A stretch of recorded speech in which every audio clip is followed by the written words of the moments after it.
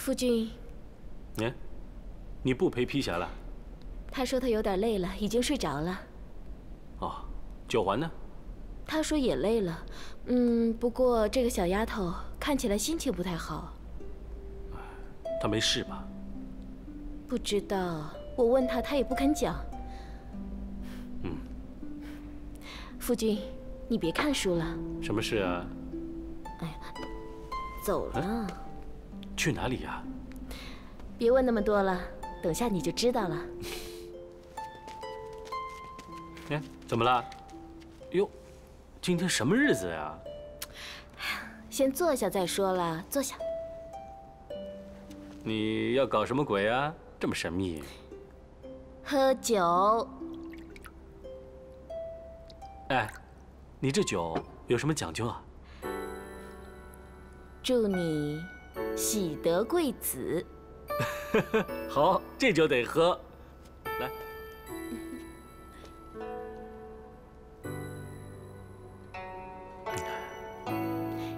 这第二杯，祝你此次出征旗开得胜。会说话，来。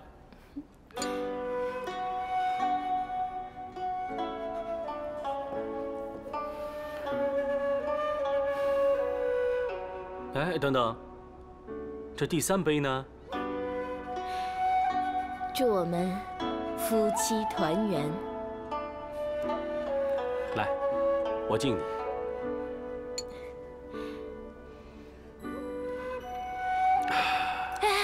我来。我现在总算是知道那些人为什么抢着争做皇帝了。为什么呀？这饭来张口，衣来伸手啊！你也可以做皇帝啊！我第一个支持你。哎，兰英，这可不像你说的话呀！我薛刚对大唐忠心耿耿，我可不做这篡位夺权的小人。我知道你对大唐忠心，那你就当我们薛家的皇帝吧。哈，怎么了？好像不愿意似的。我哪敢奢望做薛家的皇帝呀？只要你们几个和睦相处，不吵吵闹闹，我就谢天谢地了。夫君，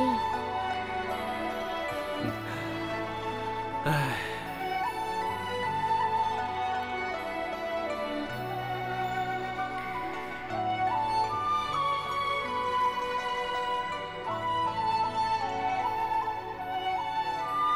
他们竟然如此恩爱，原来我在他们心里是多余的。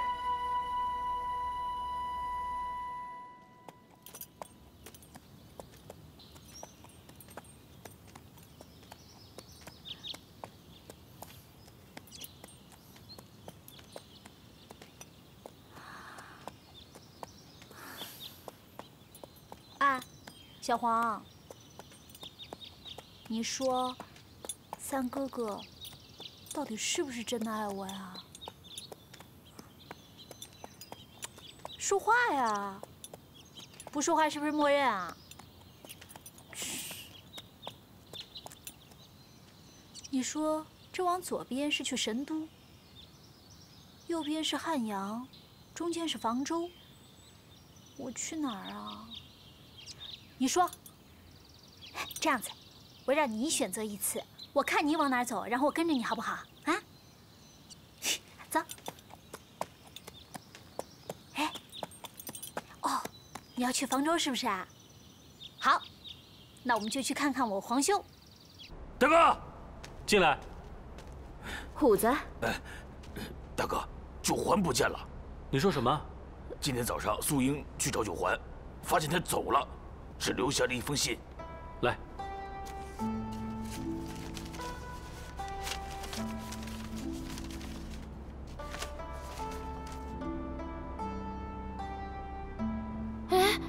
这公主怎么了？没人惹她呀，怎么无缘无故就走了？夫君，你快去把她追回来吧。大哥，我也跟着一起去。不用了，我自己去吧。披霞那边你跟她说一声，让她安心养胎。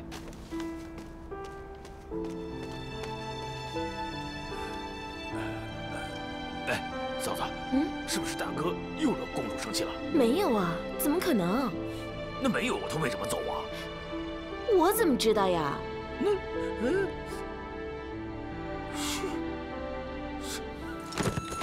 这。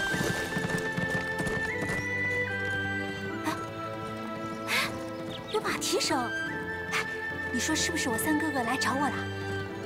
肯定不会，他现在正沉浸在别人的温柔乡里呢。我们先躲起来看看。这，三哥哥，真的是三哥哥哎！吁，这一边是神都，一边是汉阳，一边是房州，九环会去哪儿呢？ 这，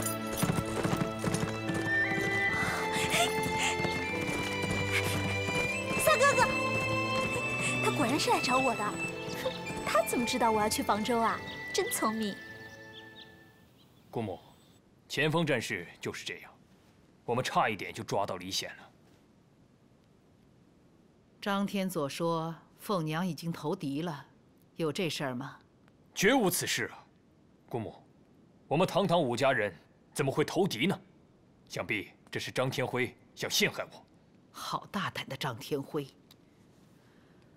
哎，不过算了，他人都已经死了。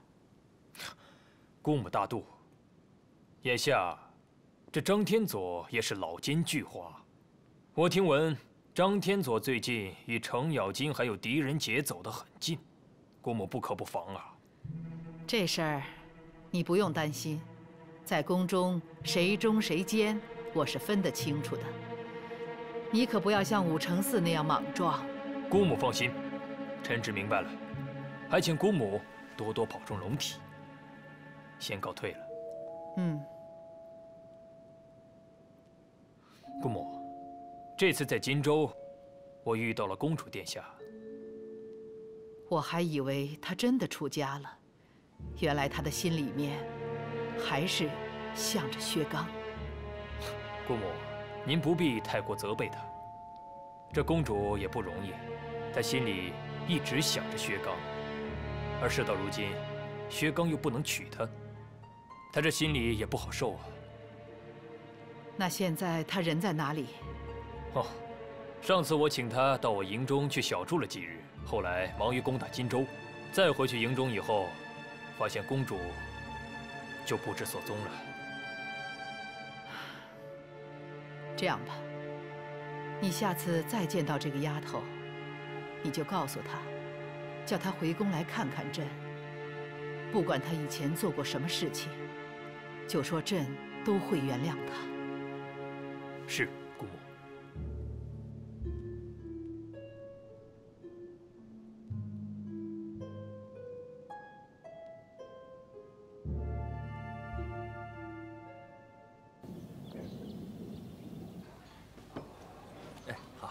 哎，客官，几位啊？2位。好嘞，里边请。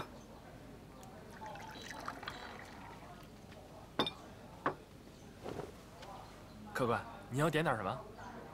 把你们这儿上好的酒菜都给我来1份。哎，好嘞，稍等。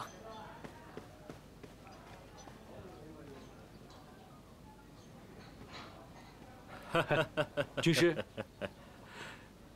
元帅，你可来了。 来，坐下说话。坐，啊。哎，怎么不到王府？这么神秘啊？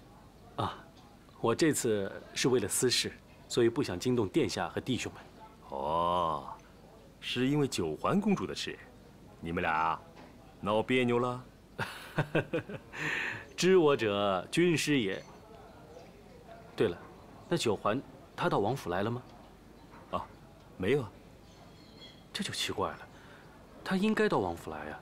啊，没事，回头啊，我叫弟兄们帮你找一找。元帅啊，如今殿下铁了心要在房州，你作何打算呢？随他去吧，反正我马上要出征了，他不跟着掺和，我还求之不得呢。再说，这江山是为他打下的，等恢复了大唐江山，报了仇，我也准备卸甲归田了。哦。 等他坐稳了江山，你觉得他会容得下我们吗？我劝你呀，到时候也辞归故里得了。这，我呀，倒是想成为第2个李靖老道长。但是，我们要是走了，岂不正合了薛毅的心？元帅，不可如此消极呀！俗话说，我不下地狱，谁下地狱？为了大唐的江山社稷，天下苍生，就算杀生成人，也不枉我等今日如此费心呐。言之有理。这到时候再说吧。如果薛毅真的心怀不轨，即便我要走，我也先除掉他。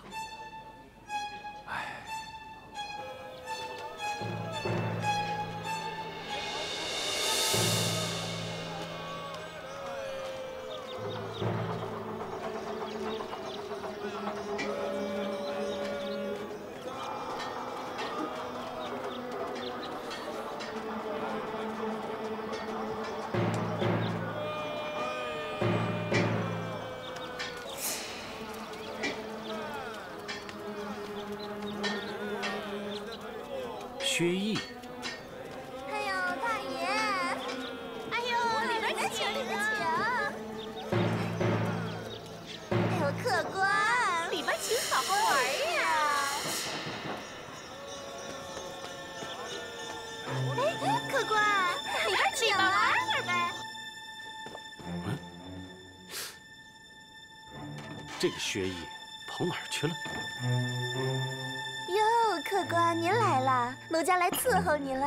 啊，姑娘，不用了，我是来找人的。来我们这儿找人，没听说过。客官，哎，姑娘，真不用了。客官来都来了，喝杯酒再走嘛。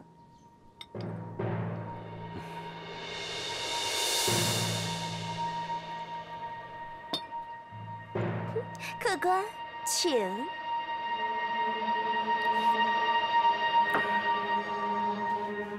来，赏给你的。谢客官。哎，客官别走啊！您都不问问奴家的名字，下次奴家怎么伺候您啊？你，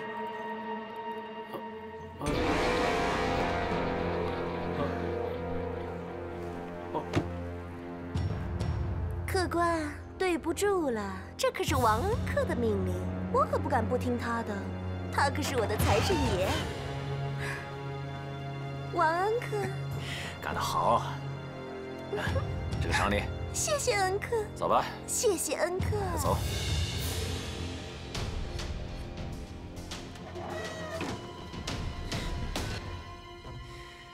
哟，这不是薛元帅吗？这是怎么了？啊！哎呀，我说薛刚啊，你放着好好的酒宴山不待，偏要潜回房州，密会什么徐美祖，想对付我是吧？啊！我呸！门儿都没有！我看你就是想找死。哎，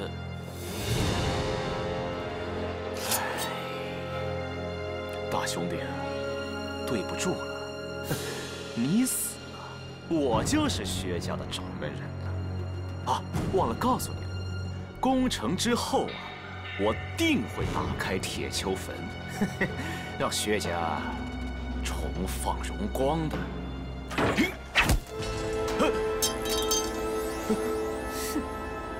九环公主，贼人，拿命来！公主饶命！公主饶命啊！薛毅，现在薛刚是中兴大唐的元帅，又是你的堂兄弟。是，你却三番五次的暗算他，又挑拨他与我皇兄的关系。你这种人，死10次都不够，还敢说饶命吗？公主，我不是，我该死！我不是，该死！我该死！我不是，我不是。三哥哥，三哥哥，三哥哥！哎呀，真是个笨蛋，蒙汗药都分不出来。嘘。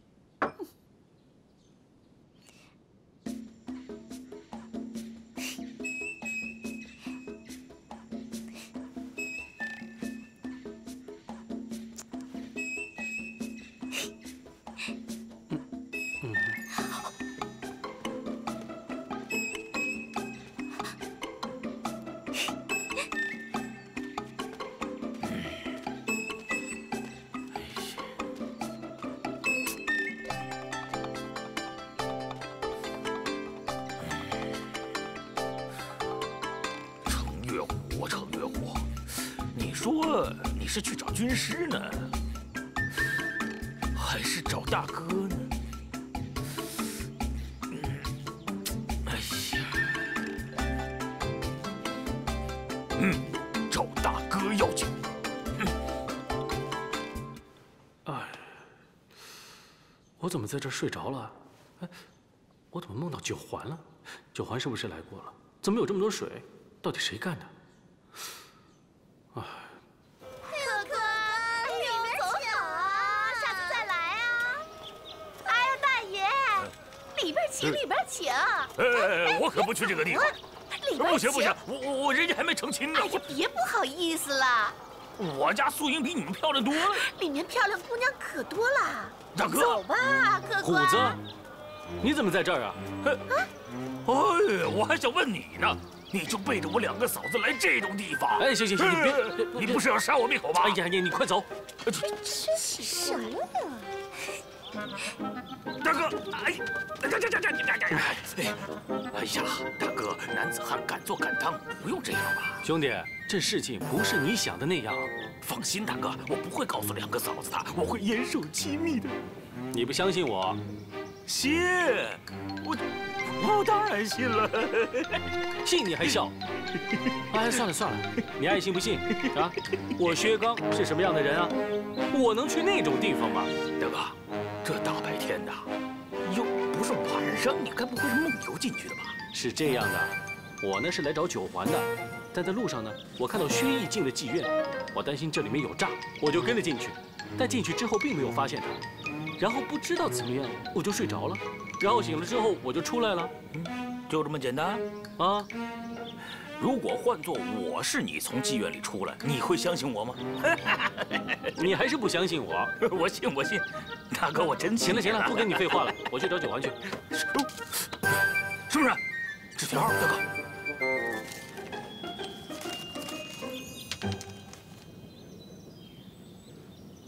九环，九环，你出来！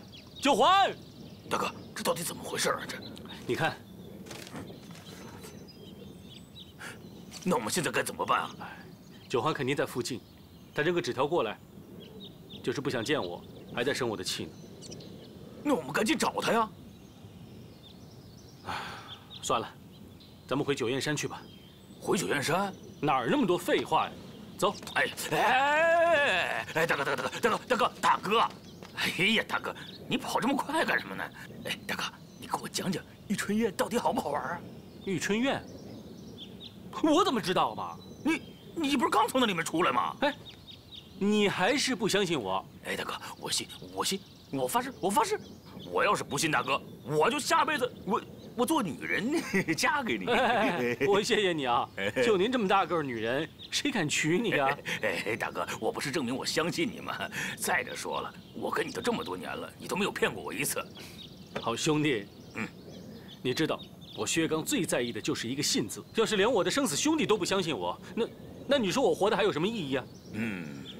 那大哥，那这样看来，那玉春院这件事儿就不了了之了。我觉得这事儿啊，一定有鬼，而且跟薛毅肯定脱不了关系。哎，大哥，这我们就这么回去，嫂子会不会怪罪我们没有把九环给带回去啊？哎，等九环气消了再说吧。他现在正在气头上，我即便找到他，他也不会见我的。再说了，现在不是还有更重要的事情要做吗？还有比这更重要的事情？不记得了？杀回神都，反周复唐。为我薛家300余口报仇，为屈死的忠臣雪恨呢。对。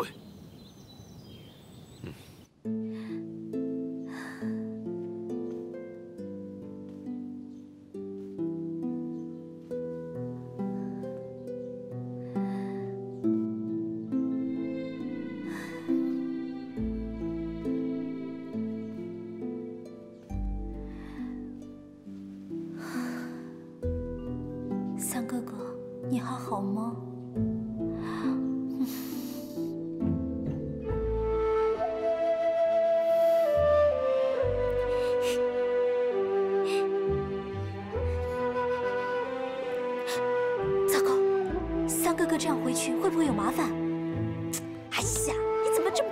替他着想，有麻烦吗？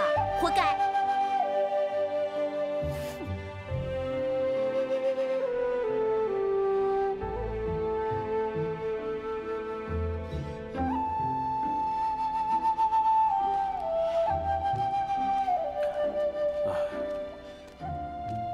栾英啊，哎，夫君，还没睡呢。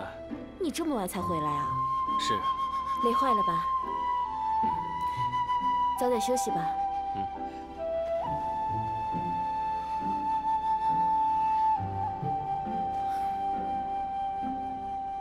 你今天去哪儿了？不是去找九环了吗？找到了吗？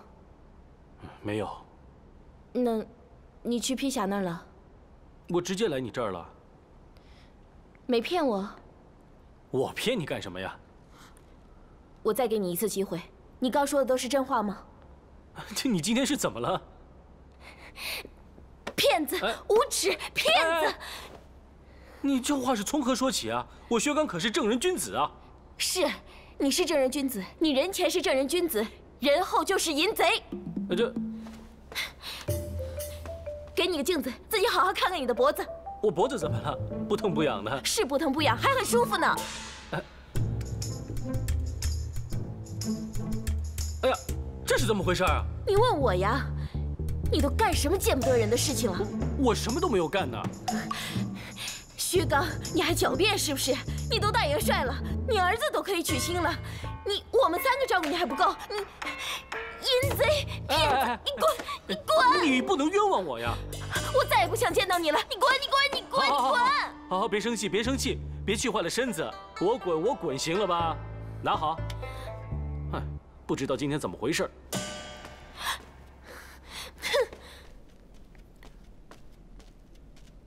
哼！哎。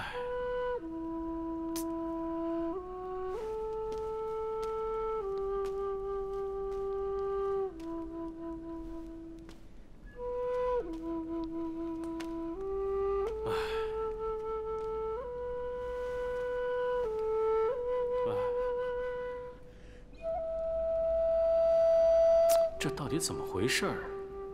这下跳进黄河也洗不清了。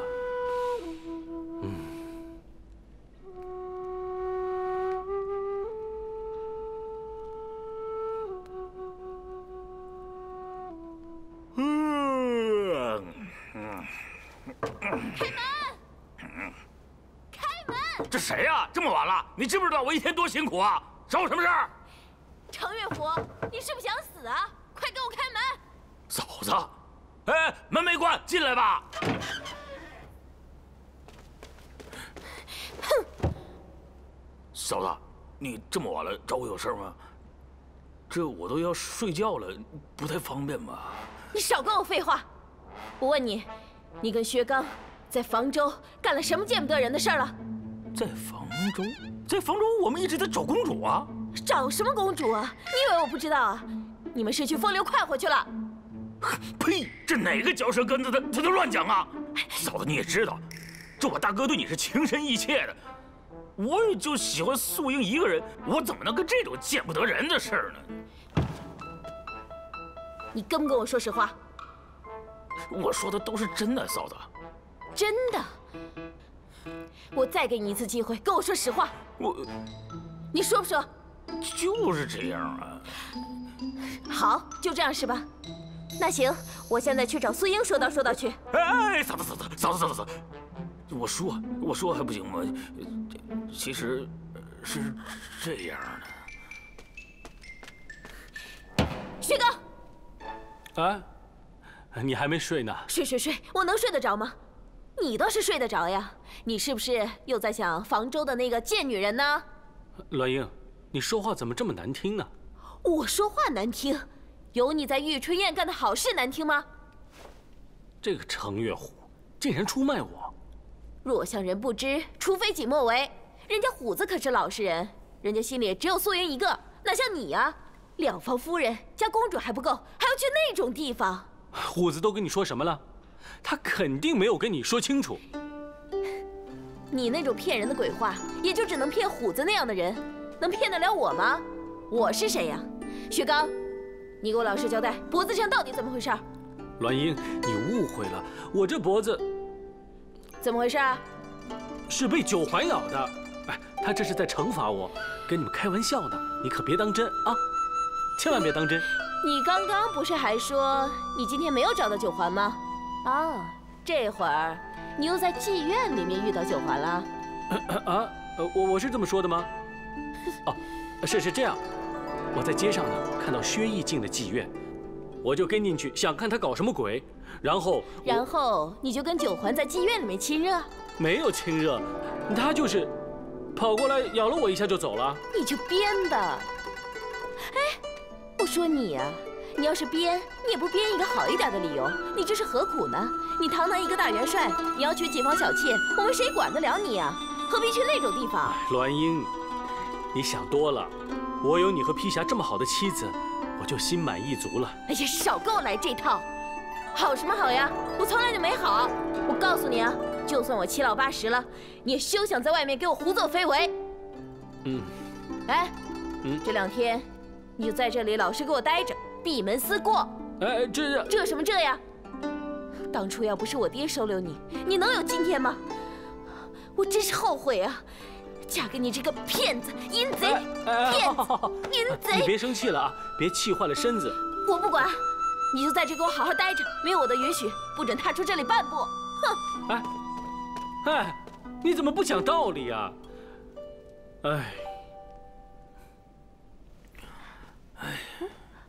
虎子，你怎么来了？嫂子，你这还真有闲心喝茶呀？你出事儿了，出大事了！什么事啊？哎呀，现在也不方便说，你去就知道了。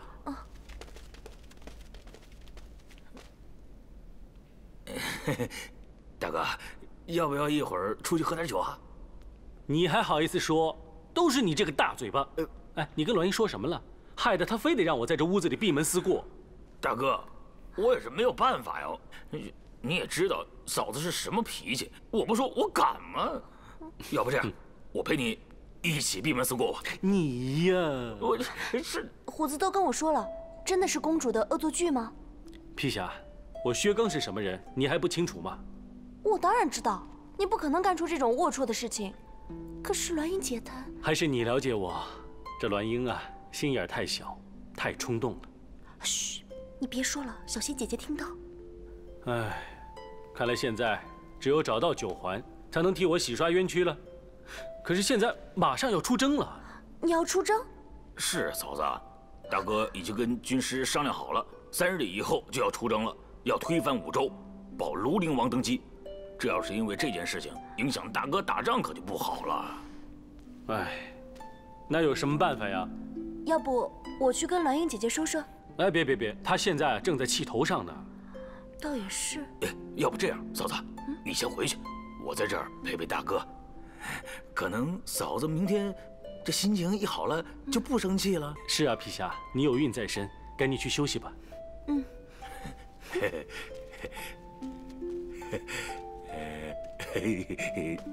大哥，大哥，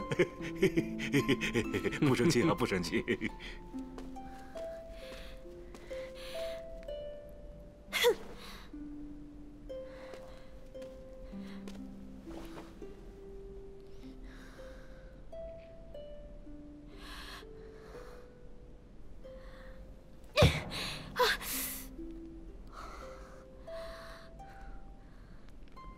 你这次啊，就是给我添乱。爹，不好了，出大事了！怎么了？我娘她离家出走了。什么？你娘她去哪儿了？我也不知道。我早上去给她问安的时候，就发现桌子上只有这个了。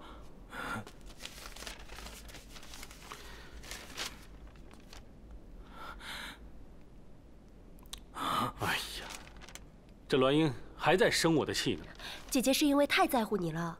爹，您别太担心了，我现在就去找我娘。哎，慢着，这马上要出征了，你要走了，谁做先锋啊？哎，大哥，我可以做先锋啊。你，算了吧啊。要不这样，大哥，我去把嫂子给劝回来。我看行，你自己做的事，你自己收场。这都怨我。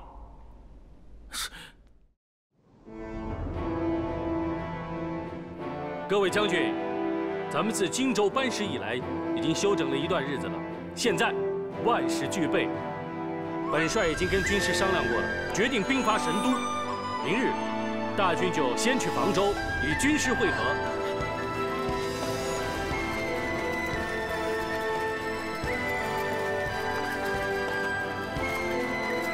拜见殿下！薛元帅免礼，诸位辛苦了吧？谢殿下。殿下，这房州城可真是好地方，我看您的气色越来越好了。本王好得很，元帅也好吧？元帅啊，殿下可是天天盼望着您回来啊！多谢殿下，臣也时常挂念殿下。好，传令，今日犒赏3军，为元帅接风。谢殿下。请。薛元帅，你打算点谁做先锋啊？末将就任先锋。胡子，你就别跟着掺和了。我们一大把年纪了，这建功立业的机会还是留给这些年轻人吧。年纪大的是你，我年纪可不大。哎，你们哪一只眼睛看见我年纪大了？我认为我现在非常年轻，差不多像18岁一样，浑身充满了力量。笑什么笑？笑什么笑？哎，吴邪，你又不是不知道，我曾经一斧子砍死过1只老虎。现在我比当年还厉害，我一斧子可以砍死2只老虎。哎呀，我说虎子叔，您就别在这儿吹牛了。殿下，每次打仗的时候我都是排先锋的，那这次我理所当然排在最前面喽。哎，薛奎，平时我就让着你了，但今天不行啊，这先锋官我当仁不让。哎，薛江，你太年轻了，没资历，经验少，还是我来。哎，这不行，祖辈都是年纪轻轻就当的将军，我也要。哎呀，好了，你们都不要吵了。要不这样吧，为了公平起见，咱们比武，谁要是赢了，谁就拿这个先锋令。谁怕谁啊？哎，我看比武就算了啊，这万一我把你们给打伤了，你们还得怨我以大欺小。元帅、军师，几位英雄的积极性都很高啊，你们说该怎么办呢？殿下，若论武功，肯定是薛奎最厉害，这还有什么好比的？这行军打仗，比的不光是武功，还有计谋。我看还是换一种比法吧。哦，军师有何高见？前面有5座城池，谁先破城，就挂先锋印，如何？这个主意不错。军师好计谋，我觉得不错。你们还有什么意见吗？没意见，没意见。请问，末将在。你攻临江关。是。薛娇。末将在。你攻梅州关。是。薛奎。末将在。你攻黄关。是。薛斗。末将在。你攻打新州城。是。程越虎。末将在。你攻当阳关。是。你们自己说要带多少人马？500人够。我不用500，我400人就够了。我以1敌100。果然都是英雄，你们都是大唐未来的中坚力量，可要当心呐！打不下，做不了先锋不要紧，可别伤了自己啊！谢殿下。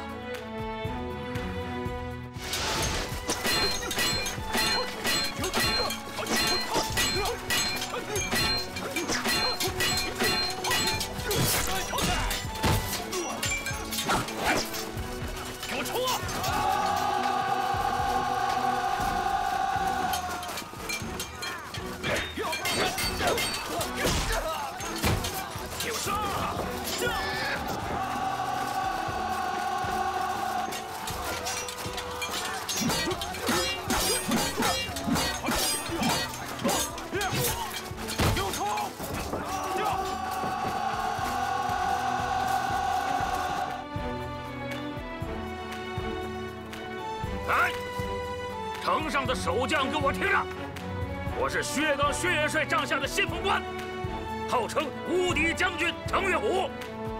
识相的，赶紧把城门给我打开，把我放进去，要不然等我杀进去，让你们死无葬身之地。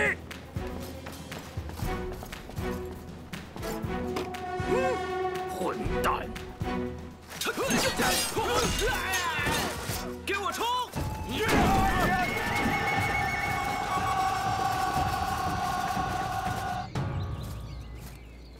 进去！将军，抓这个奸细！你到底是什么人？老老实实的告诉我，要不然老子一斧子劈死你！我是当阳关严将军的家丁，见将军神勇，派我去皇冠求援。这儿有封信。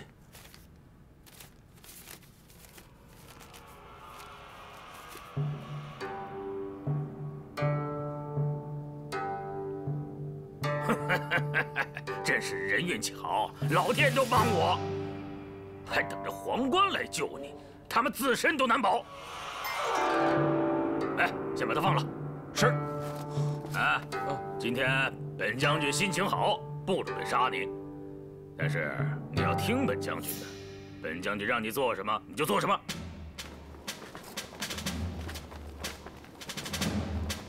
说话。关上的兄弟，请禀告严将军，皇冠苏将军差来的人马到了。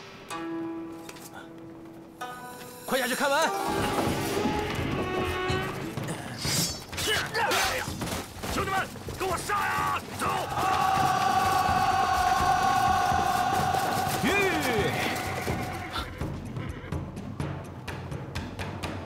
城楼上的周兵，给我听好了，我就是大唐的先锋官，庐陵王李显的金棍驸马薛奎。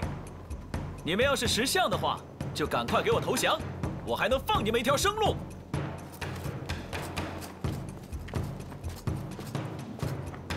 我们投降了。走，就。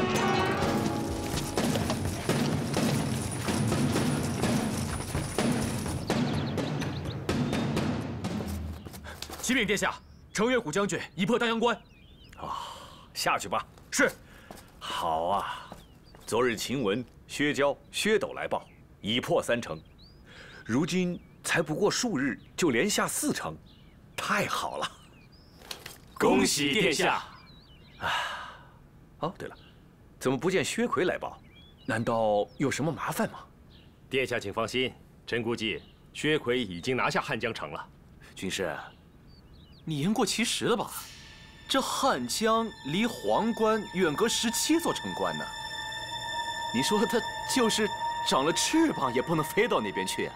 好，难道那些守将都不战而逃了？薛监军少安勿躁，我们就等着薛奎的捷报吧。报！禀殿下，薛奎将军连破17城，现在在汉江等候大军。什么？你可知道谎报军情是要砍头的？千真万确，小的日夜兼程，从汉江跑来报信的，路上换了3匹快马。下去吧。是。哎呀，薛奎真是不亚于当年的赵王李元霸呀！谢殿下恩典。元帅，我又没犒赏你，你怎么谢起恩来了？啊，殿下，您封薛奎为赵王，臣是薛奎的父亲，自然要替他谢恩了。元帅。殿下刚才只是打个比方而已，是说薛奎不亚于当年的赵王李元霸，并没有封赏他呀。啊，殿下，君无戏言呐。古有周成王同业封地的美谈，如今殿下说薛奎不亚于赵王，那薛奎就是赵王了。况且薛奎立此奇功，理应封当。军师所言极是，本王金口玉言，岂能施行于天下？传旨，暂时封薛奎为赵郡王，并挂先锋印，待本王重登皇位，再正式封薛奎为赵王。谢主隆恩。殿下，如今先锋官已定，大军就可以正式出发了。好，薛元帅，反周兴唐的大业就在此一举了。请殿下放心，此次出征，臣等就是拼了性命也要灭了五州，收回旧山河，请殿下重回京都，君临天下。薛元帅是我大唐的中流砥柱，一路上一定要多多保重才是啊！将来啊，还得仰仗薛元帅为我大唐保驾护航呢。传旨，今晚设宴为薛元帅饯行，明日大军出发。是。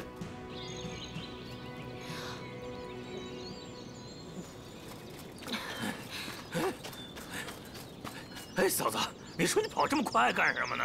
还好我腿脚利索，追得上你，累死我了。虎子，你怎么来了？嘿，嫂子，别生气了啊，跟我回去吧。我才不想跟你回去呢，不想看到他那副德行。你自己走吧，走吧。哎，嫂子，你要现在不想看到他，将来就很难有机会再看到他了。啊？我大哥现在已经领人去房州了，说不定现在已经攻打神都了。他想干嘛？我一走他就走。是啊，我大哥说了，这情场失意，这战场可能就能得意，也许是天意，所以说他就领兵去了。他这不是胡来吗？这打仗哪有说打就打的？这没准备怎么能打仗呢？就是啊，嫂子，你说我劝也劝不住。哎，嫂子，我们现在走，也许还能赶得上啊。哎，我才不回去呢！他现在怎么样啊？跟我没关系。哎呀，嫂子，哎，现在我也回不去了。我大哥派我来保护你。就你那武功还保护我？嫂子，我虽然功夫差点，但是多一个人多一份力嘛。哎呀，大哥他那脾气你也不是不知道，是一言九鼎，我也不敢不从啊。哎呀，只是可怜我大哥了。作为他的副将，我们没有跟他出征打仗，会不会出什么事儿啊？哎，对啊，他不是老说你是他的副将吗？你没有跟他一起去打仗，他会不会有危险呢？是啊，嫂子，那我们赶紧走吧。嗯，好好。哎，那个，我跟你回去不是因为他，我那是因为我担心我儿子，跟他没关系。嫂子，我明白，我的心明白。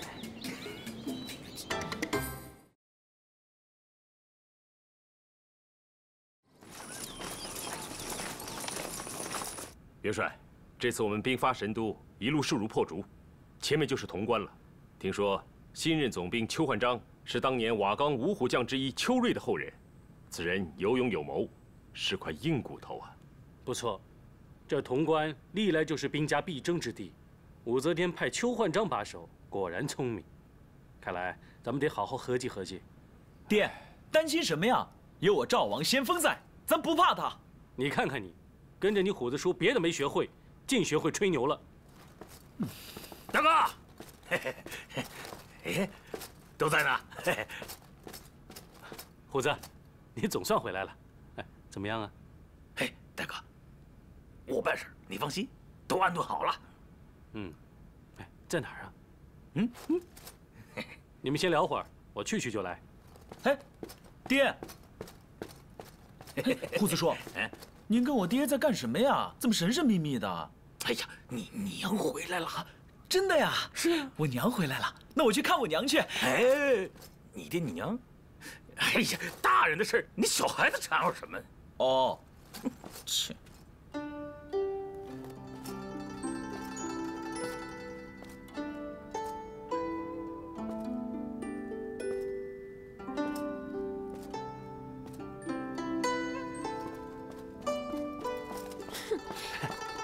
夫人来了，一路辛苦了啊！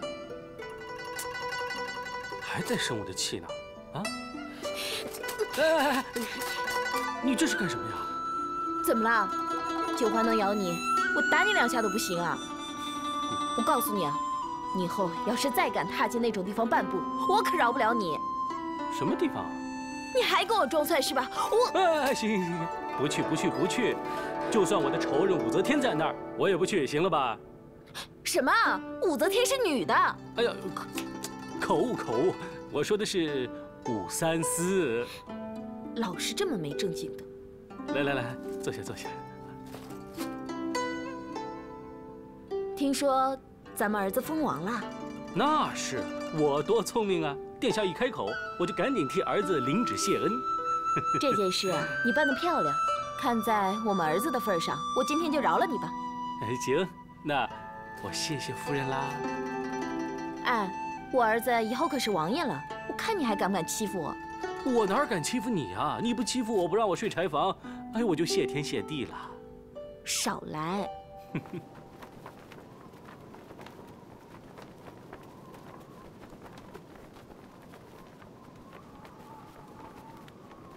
前方可是邱焕章老儿。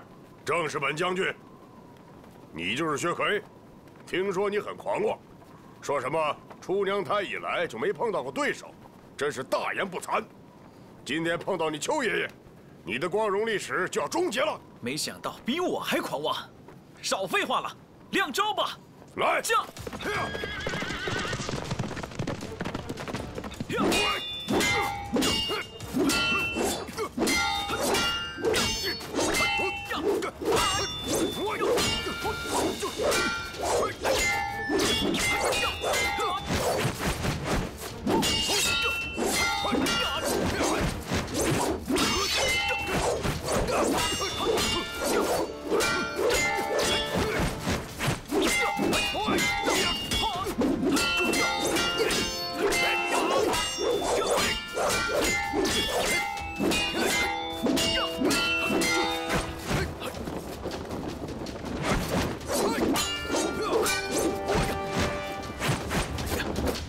想暗送吧，没那么容易。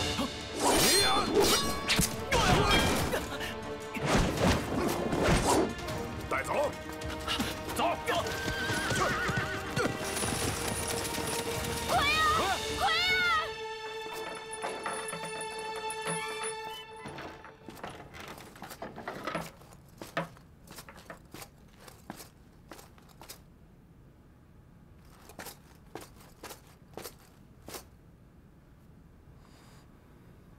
薛奎，你别怪我，我也是迫不得已。我若保不住潼关，就保不住我全家人的性命。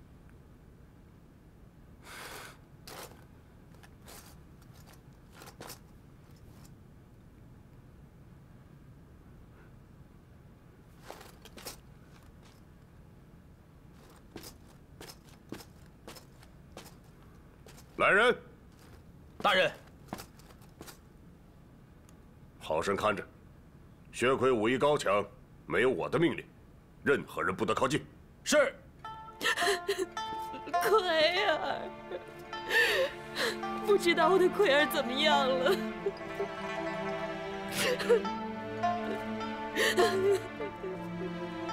夫君。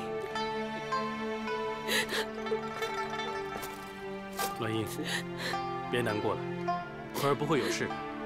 这邱焕章是忠良之后，想来奎儿应该不会有性命威胁。夫君，你一定要想办法救救奎儿。要是奎儿出事的话，那我也不活了。栾英，越是这个时候，你越要冷静。你得相信我，相信咱们的儿子。这邱焕章如此厉害，各位，你们有什么想法吗？连薛奎都不是他对手，这是棘手啊！哎，要论真功夫，邱焕章并不是奎儿的对手，只是他的兵器太古怪了。没错，我跟他打了10几个回合，也不见他有什么过人之处。要不是顾虑他兵器，我早就赢了他。大哥，我回来了。大哥，哎，兄弟回来了，这压粮还顺利吧？顺利顺利，这粮草已顺利压到，够我大军吃10天半个月没有问题。大哥，我一回来就听说奎儿被抓了，确有此事。是，这事愁死我了。大哥莫要着急，带我去会会那个邱焕章。就凭你，哼，包括我，还有薛奎。还有马登都打不过他，你能打过他？胡子，你有所不知，邱焕章是我同门师兄弟。哦，这么巧？是啊，我们都是巡海五龙姚坤的弟子，我们师兄弟里就属邱焕章能耐大。大哥，一会儿让我过去，我让他把奎儿放了，顺便劝他归降。太好了，要是能将他收降，这潼关必破，神都就易如反掌了。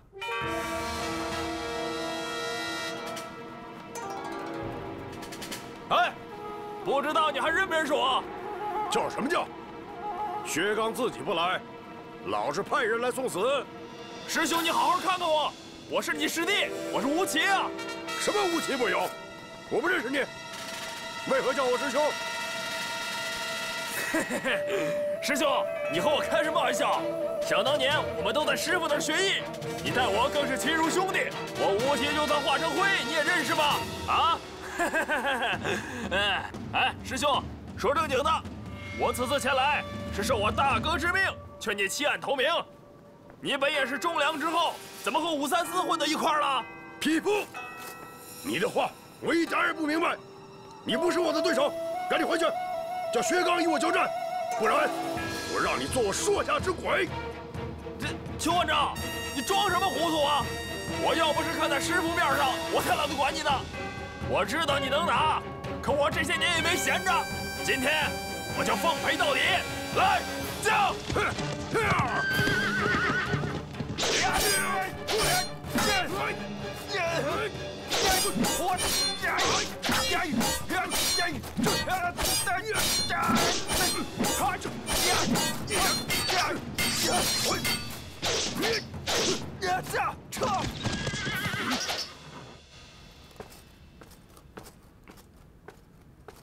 你看，说你不行吧，打败仗了吧？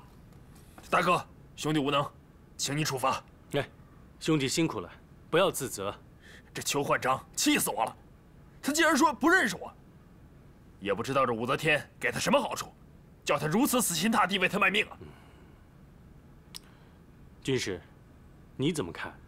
我刚才观战，感觉这邱焕章并没有全力跟你打，否则你早就落败马下了。依我所见，其中另有隐情啊。军师说的有理啊，这邱焕章以前待我如亲兄弟，对师傅更十分孝敬。如果师傅在就好了，他最听师傅的话。不错，你能活着回来，说明他还在念同门之情。这样，明天你继续去讨战，把他引到旁边的树林里，到时候本帅亲自会会他。启奏陛下，如今昌平王邱焕章首战告捷，已经将反贼里最厉害的薛奎给擒获。三思，你推荐的人果然没有让朕失望。马上让邱焕章带薛奎回宫。臣职遵旨。臣职建议，现如今就应该调整大军，以这邱焕章为先锋，主动出击，缉拿反贼薛刚一干人等。臣职愿亲自挂帅前往通关。臣愿为副帅。陛下，谁都可以挂帅，唯有梁王不可以。张丞相，本王为什么不可以挂帅？是啊，难道丞相以为你这个书呆子可以挂帅吗？哎，程思，不得无礼。丞相，为何？陛下，昌平王去了潼关之后，梁王就派兵把昌平王府围了起来。启禀陛下，本王只是为了去保护昌平王府的家人，而且在此事之前是禀报过陛下的，是陛下恩准的。哎，这事儿朕没有恩准过。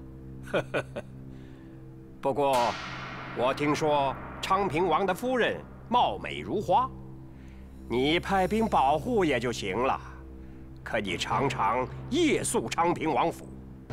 梁王，你这个保护未免太贴身了吧？哼，张丞相，休要胡说。三思，可有此事？启禀陛下，绝无此事。三思只是偶尔去关心一下他的家人。再说了，这昌平王乃是陛下的爱将、福将，微臣怎敢造次？陛下，既然梁王要保护昌平王家眷，微臣愿领军前往潼关。陛下，臣愿为先锋。陛下，有三齐王和白文豹去支援昌平王，陛下可以高枕无忧。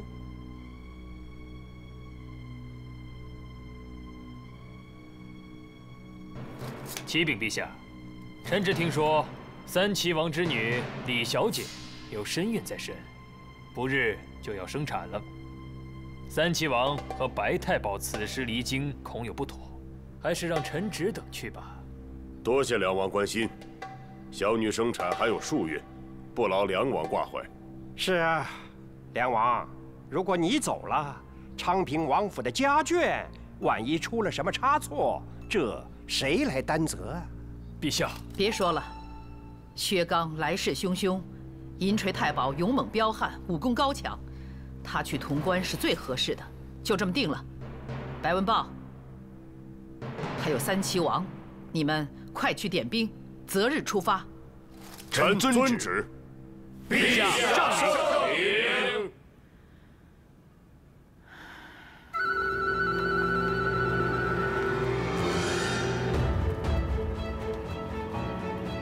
怎么又是你？手下败将，你不想活了？邱万章，你还真以为我打不过你啊？我是怕伤着你。昨天我来的时候，我大哥特意嘱咐，只可生擒，不可伤及你性命。我昨天没打过瘾，今天敢不敢和我再打一架？呀呵，还真不怕死。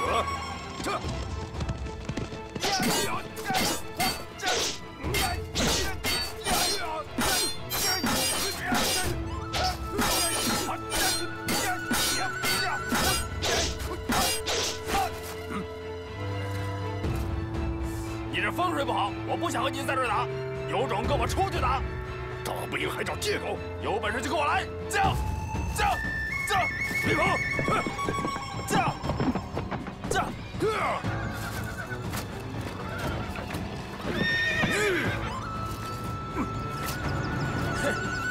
站住！别跑！大哥，站住！你看，想以多欺少啊，也太下手了吧！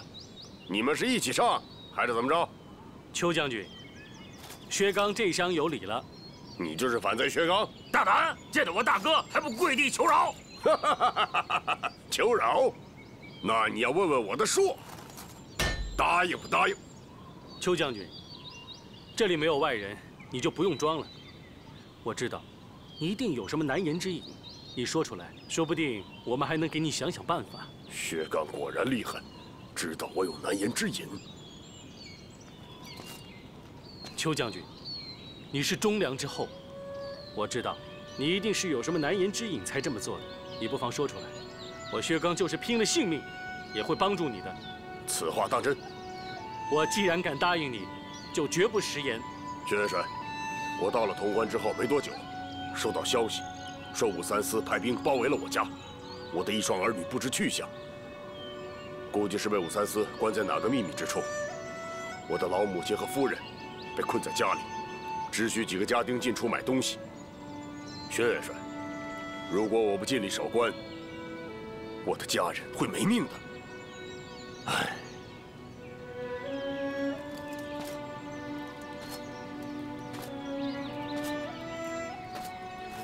这样，邱将军，我想办法把你家眷救出来，你跟我里应外合，一起反周复唐，如何？薛元帅，这谈何容易啊！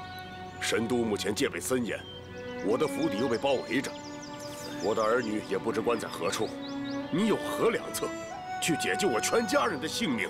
邱将军，你的事就是我的事，你放心，我一定会想到办法。师兄，我大哥智勇双全，只要他出面，定会救出你的家眷。是啊，我程咬虎从小跟我大哥一起长大，你这点事儿啊，在我大哥眼里都不是事儿。好，薛元帅，只要你能救出我的家人，邱某一定献官，祝你兵进神都。好。邱将军，等庐陵王重登皇位之时，你可就是大唐的功臣呐。对了，薛元帅，令郎薛奎好好的，不用担心。好，多谢邱将军。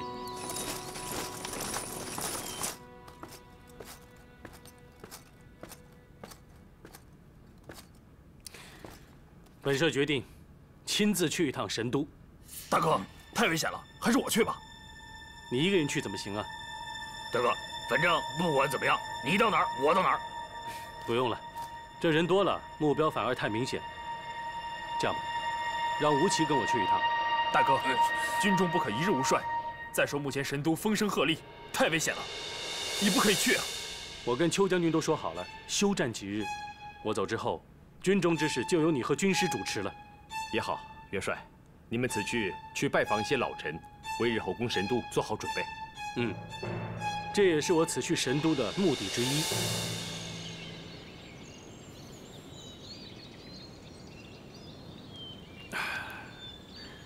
哎，喝口水再走。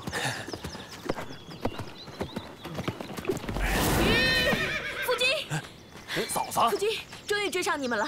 伦英，你怎么来了？你们去救儿子，我在家能坐得住吗？神都我也熟啊，我要跟你们一起去。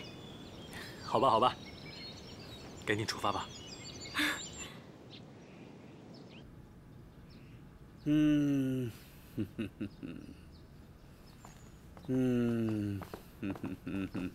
太热了，程老前，热死我了。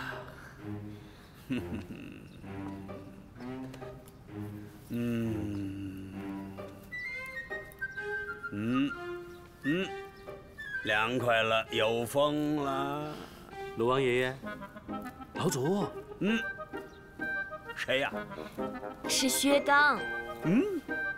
怎么着？薛刚？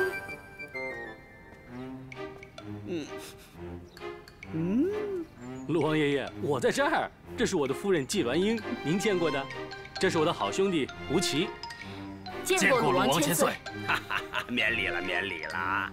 哎呀，我说这个薛刚怎么会变得这么漂亮了？你把我的扇子给偷走了，捉弄爷爷我呀！你都当了元帅了，还那么调皮。老祖，我再大，在老祖面前，他永远都是孩子。是啊，老祖也就是个老顽童啊。你们是怎么进来的呀？也没人通报我一下呀。老祖，现在是非常时期，我们是从后桥翻进来的。小心驶得万年船呐。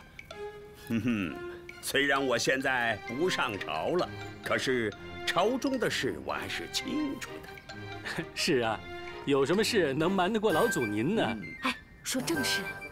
哎呦，你看我见到老祖一高兴，把正事给忘了。老祖，是这样的，我们已经打到潼关了。这潼关总兵邱焕章好生厉害。这个我早就知道了。昌平王邱焕章可是你的一个硬伤。老祖，我跟这邱焕章已经见过面了。他说武三思控制住他的家眷，他是不得已才跟我们对着干的。我这次来呢，一则是拜会老祖，想请老祖跟狄大人和张柬之大人知会一声，我们马上就要攻打进神都了，你们最好是早做准备。好啊。这第二呢，我想把邱焕章的家眷给救出来，这样这潼关就不攻自破了嘛。对。邱焕章的爷爷是邱瑞，当年跟我还有秦大哥、单二哥、王伯当、王君可号称是瓦岗五虎将啊。只是他们现在都作古了，只有我这个老不死的还活着。程老千岁，您可是福星下凡呢。我们这次来就是为了找您帮忙的。您可知道邱焕章的府邸在哪里？昌平王邱焕章的府邸在西跨桥。昌平王临到潼关赴任之前，到我这里来过，委托我照顾他的家眷。只是这武三思太狠毒了，这邱焕章一走，他就派兵围住了他的府邸。现在他一双儿女也不知道被关在什么地方。老祖，您笑什么呀？这些都在老朽的预料之中啊。昌平王一走，我就担心武三思会使坏，就决定把他的一双儿女接到我的家里。老祖，您真是老神仙呐！老祖，那邱老夫人和夫人在哪儿？人生一世，草木一秋，随时享乐，本来是人间美事。我们梁王找你玩玩，那是瞧得起你，可你却哭哭啼啼的，像个什么样子？别看你是昌平王夫人，他那官儿还不是我们梁王给举荐的。梁王若是不开心，到时候弄得你们满门抄斩，那可真是罪过了。你还是自己啊，好好想想吧。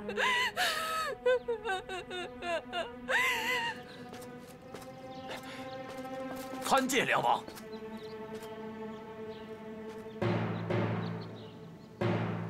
唉，好好的一个女人实在是可惜了，非嫁给什么邱焕章。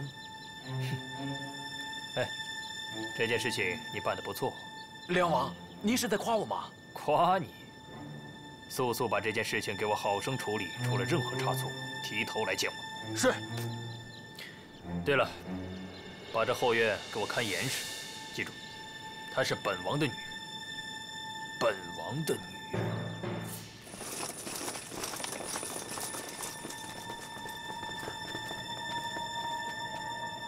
咱们走。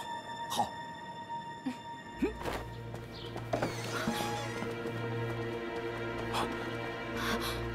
这，伯母。伯母，我是吴奇，我是吴奇啊！你真是吴奇啊！焕章的师弟吴奇，好好看看我。孩儿啊，你们早点来就好，伯母就好了。伯母，伯母，这是我大哥薛元帅和他夫人。伯母，你放心，我们一定给邱夫人报仇。吴奇，快把伯母背起来！啊，伯母，我不行了，你们带我孙子和孙女儿走吧。伯母，你放心吧，我们已经去过鲁王府了。您的孙子孙女都很安全。嗯，好，好，只要我俩孙儿没事，老身就无牵挂了。可怜我那儿媳妇儿啊！伯母，告诉焕章，让他杀了那狗贼武三思。伯母，伯母。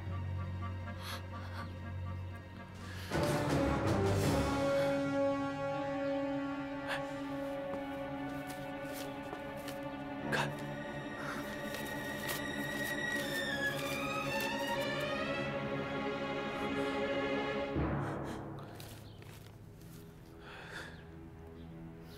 吴奇，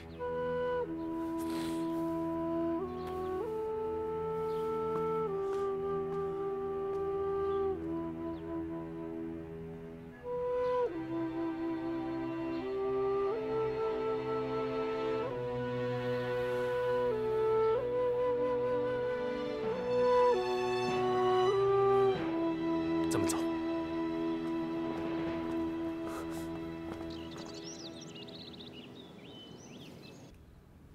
哼，武三思这个小王八蛋！老祖，您别生气了。您放心，这武三思，我早晚让他付出代价。嗯，事不宜迟，我赶紧把你们跟孩子送出城。哎，老祖，不用劳烦您了。这武三思应该还不知道我们来了，所以您给我们几块腰牌，我们自己出城就可以了。好。邱焕章的孩子在后院，你们一路多加保重。嗯。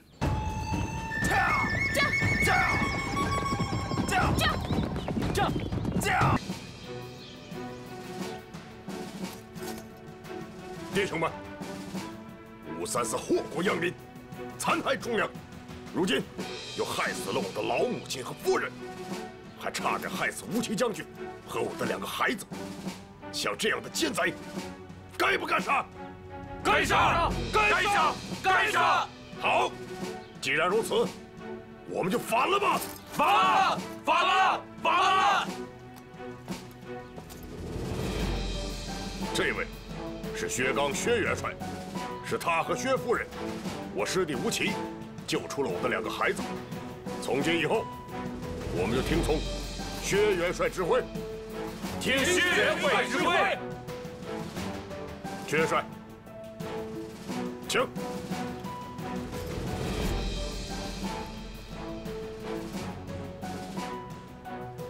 承蒙邱将军和诸位将军的信任，我薛刚向你们保证，一定尽快拿下神都，恢复大唐江山。到那个时候，你们可都是忠心的功臣呐！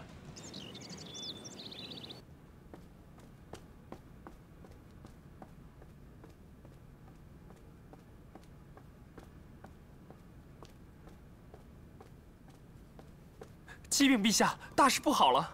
何事？邱焕章反了，潼关已挂上了薛刚的帅旗。好一个邱焕章！朕对他恩重如山，他竟然反了！梁王，这邱焕章可是你举荐的，难道你事先没有一点察觉？我听说邱焕章的母亲和夫人都自杀身亡了，他的一双儿女也不知下落。梁王，难不成是你逼反了他？哼！眼下大敌当前呢，当真不知道张丞相是什么意思。前些日子还在提醒我老马识途，这一次大敌当前，竟说出这些丧气话。三齐王听命，你火速带军20万赶赴潼关，各地提督火速赶到潼关，有兵将可以手刃邱焕章，朕就封他为王。臣遵旨。哟，大侄，虎子说，邱叔叔，二驸马，前几日多有得罪，还望见谅。邱叔叔，您太客气了，侄儿也知道邱叔叔您是迫不得已的。爹，孩儿在牢里的时候，承蒙邱叔叔关照，在里面吃得好，喝得好，睡得也好。哎，对了，邱叔叔，您的武器这么厉害，是从哪儿得来的？能不能借侄儿我玩一玩啊？胡闹！你在牢里还没关够是不是？孩儿只是开个玩笑嘛。哎，二驸马，我这武器乃是先师尧尊呕心沥血一辈子亲手所制。哦，这师傅真是偏心啊！我跟了师傅那么多年，对于你这武器，我还真是闻所未闻啊。师弟，我这武器啊只有一把，你可别怪师傅啊。哼，我也只是开个玩笑。哎，师兄，有了这武器，你是不是可以打遍天下无敌手啊？那千军万马都不在你话下了吧？哎，师弟啊，你有所不知啊，我这武器其实也没那么厉害。哎，邱将军，你不是舍不得拿出来吧？哎，大哥，如果我们每一个人都拥有一件这样的武器，那会不会打遍天下无敌手啊？就是啊。程将军，没那么简单。我这武器设计精巧，我研究了10余年，尚未参透其奥妙啊。是啊，胡子，这宝贝之所以是宝贝，那不是随便能得到的。诸位，承蒙邱将军出手相助，这次我们不费兵力就拿下了潼关。这拿下神都也指日可待。本帅决定，今晚犒赏3军，明日兵发神都。好。薛刚兴兵即将攻入神都，来势汹汹。众位爱卿，可有良策？陛下，各地秦王兵马已向神都蜂拥赶来。臣原本今日也应出征，只因小女病倒。臣明日即将和白文豹出城拒敌，陛下请勿担忧。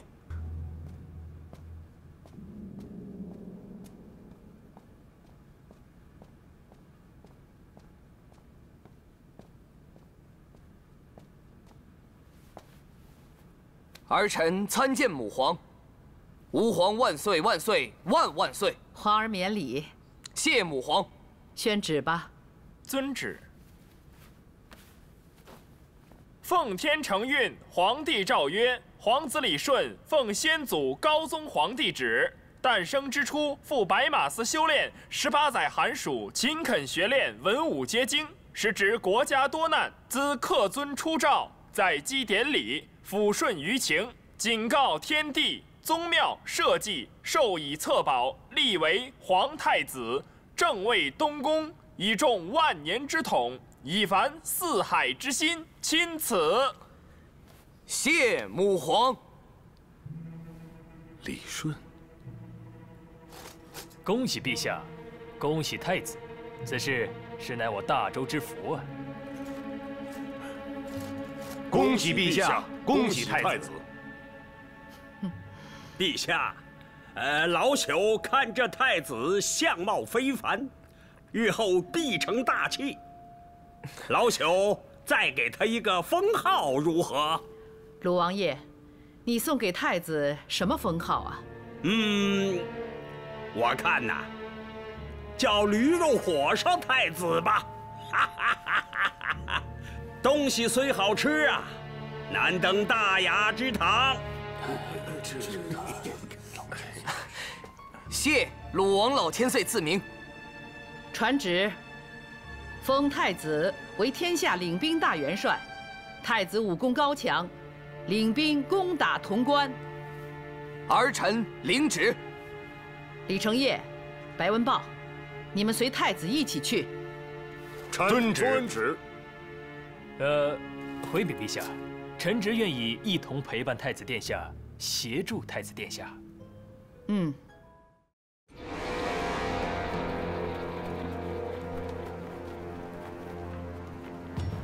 薛刚，见到太子殿下还不下马下跪？武三思，你脑子被驴踢了吧？太子是庐陵王李显，这是什么东西？也敢称为太子？梁王，他说的这个是我吗？回禀太子殿下，眼前这个人，他就是薛刚。可是呢，这个人并不厉害，他身边那个儿子薛奎挺厉害的。太子殿下，你可要千万小心哦。我还是头一次见到比我还厉害的。哼，这个什么薛奎，梁王，你叫他出来。好啊，薛刚，既然你不怕死，就叫你儿子薛奎快点出来，和我们太子殿下会上一会，让太子殿下小试牛刀。这。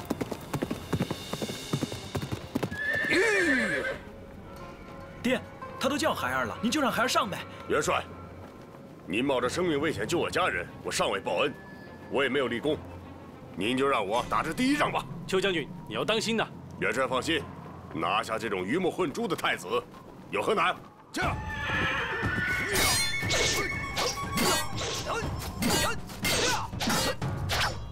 哼，你就是薛奎？呵呵，杀鸡焉用牛刀？我乃潼关总兵邱焕章是也，寻常人被驴踢，今天我要把驴踢。什么驴踢？这哪有什么驴啊？你不就是驴吗？驴头太子。我是叫驴头太子，可我不是驴。这是鲁王老千岁给我的贺号，我觉得很好啊。你是从哪儿来的？你自己都不知道吧？我怎么不知道？梁王说我是先皇跟圣上所生。明白了，难怪有人说你是武三思的私生子。我听出来了，你这是在骂我。刚明白啊，真是头蠢驴。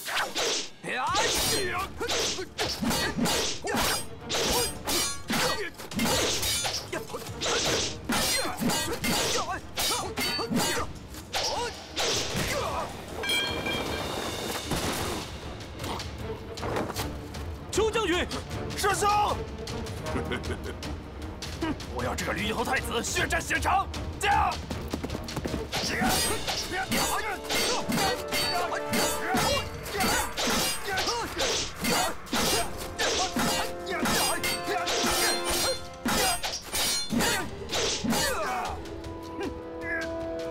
吴叔叔，您请回，我来了。驾！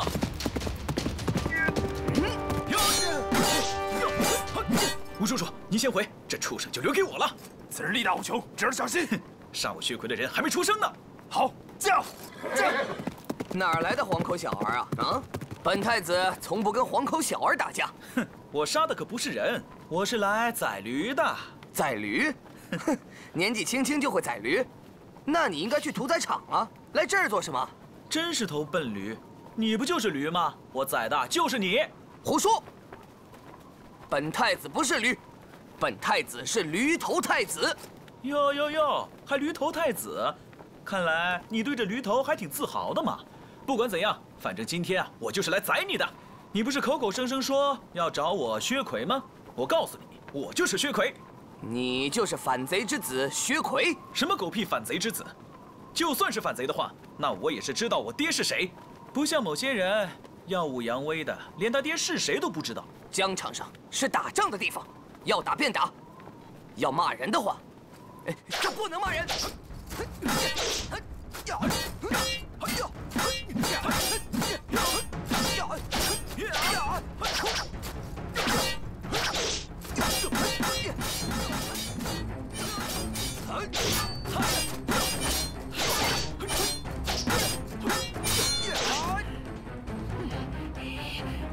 这太子还真是厉害，是。奎儿，爹给你击鼓助阵。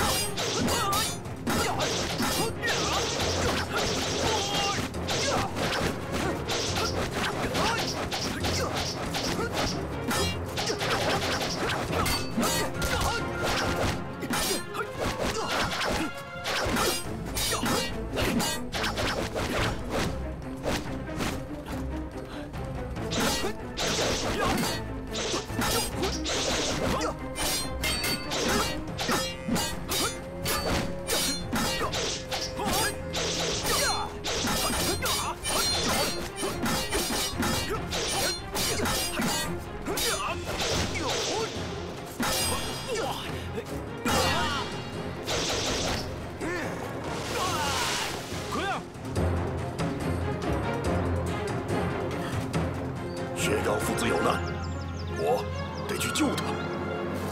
哼，薛刚，你这个贪生怕死之徒，总叫手下当替死鬼，太可笑了。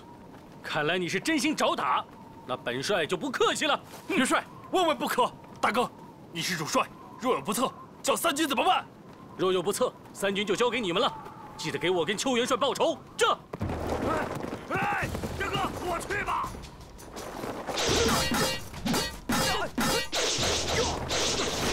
哼，你这蠢驴，休得猖狂！我倒要看看你有多大本事！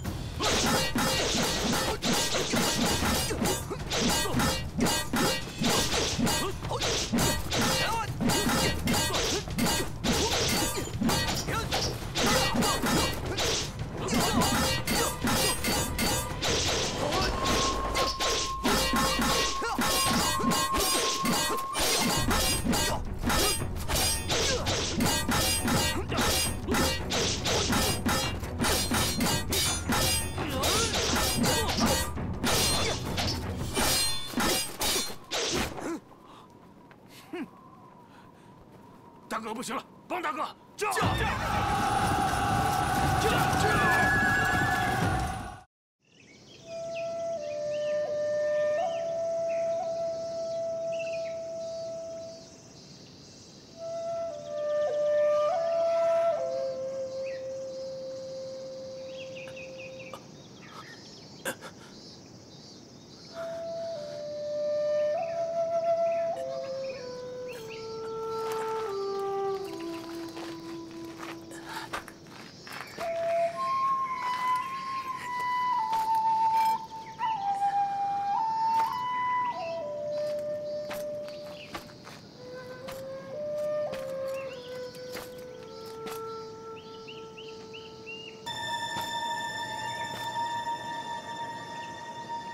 万劫谷，难道里面有人？不知此地离潼关有多远，带我进去询问一番，也好掏点食物填填肚子。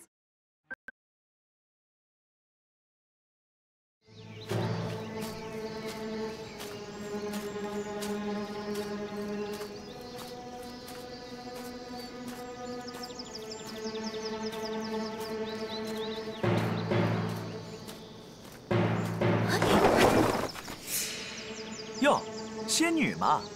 你是何人？擅闯本谷？哎，本来还想称呼一声仙女姐姐，没想到这么凶巴巴。你世界且慢，看他的样子不像是坏人。你比师傅还厉害，能一眼辨别出他是好人还是坏人。不知阁下尊姓大名，为何要来到这里啊？仙女姐姐，我呀叫擅闯则。什么？擅闯者？你分明就是看到上面的字，故意挑衅我们。告诉你，赶快滚，否则怎么样？哎呦，这明明是一个无人之地嘛，一看就是没有主人的。你凭什么让本将军出去啊？你快走吧，小心我师傅知道了，你性命不保。你师傅？他是谁啊？我倒是想见识见识。我师傅岂是你想见就能见的？赶快滚！哼，看你长得跟你师妹一样美丽动人，怎么脾气比她差这么多呀？我不滚，你能拿我怎么样呀？好，既然你不想活，那我就成全你。以为我怕你不成？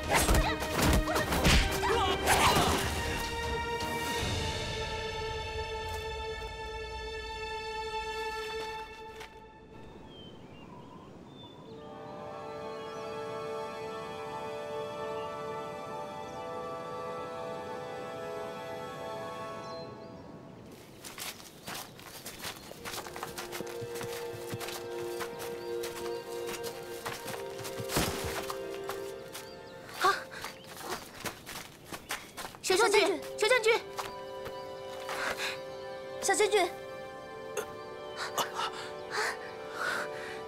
你醒了。我这在哪儿？你们怎么在这儿？谁让你啊，蛮横无理，技不如人。什么？你们两个恶人，亏我还称呼你们姐姐呢，原来就是黑心肠，居然以多欺少，欺负人！死到临头了，你还这么嘴硬！我。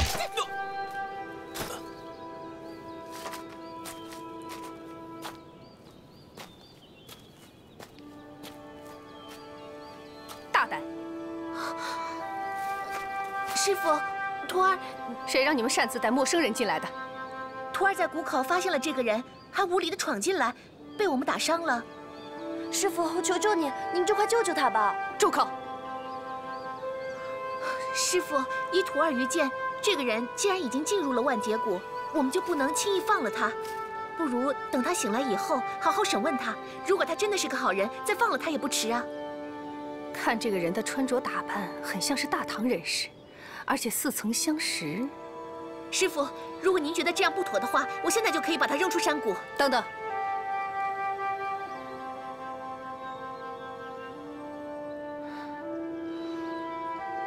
师傅，你怎么了？人心险恶，你们知道什么？那。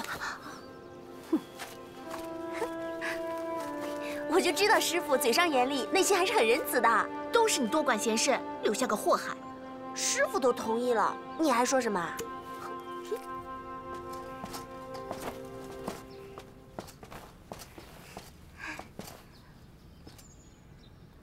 麻烦小将军在这里将就一下，我去给你拿点吃的。多谢仙女姐姐，仙女姐姐，你人可真好。怎么老一口一个仙女姐姐的叫我啊？我叫蓝衣，我师姐叫红衣。你呢？你叫什么名字啊？我啊，我叫五魁。那你安心在这里休息，千万不要随便走动。多谢蓝衣姐姐。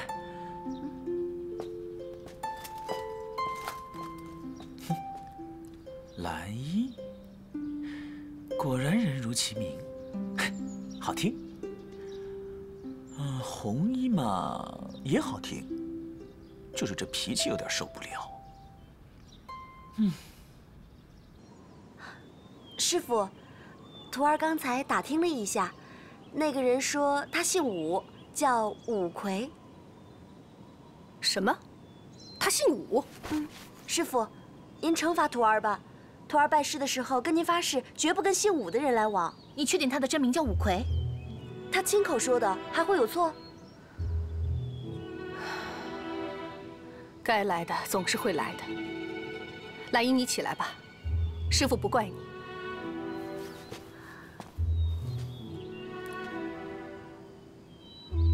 武魁，看他的年纪，难道是武三思的儿子？师傅，那武魁力大无比，他使的兵器足有1000斤重。1000斤重？奇怪了，武士中有如此神力的人吗？兰姨，你去把他叫来，啊，让他带上兵器。是，师傅。兰姨姐姐，哎，你等等我嘛，别走那么快。你怎么老是叫我姐姐？我有那么老吗？哎，你不老不老，是我把你叫老了，你就别跟我计较了。要不这样吧，我以后叫你兰姨妹妹。随便你吧。哎，我说兰姨妹妹，那个你们家师傅找我到底有什么事啊？还让我拿着我的玄金棍。我不知道，赶快走吧。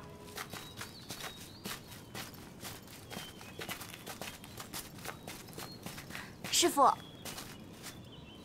晚辈参见梨花圣母。你就是武魁？是啊。其实啊，我不叫武三思。是你什么人？武三思你也认得？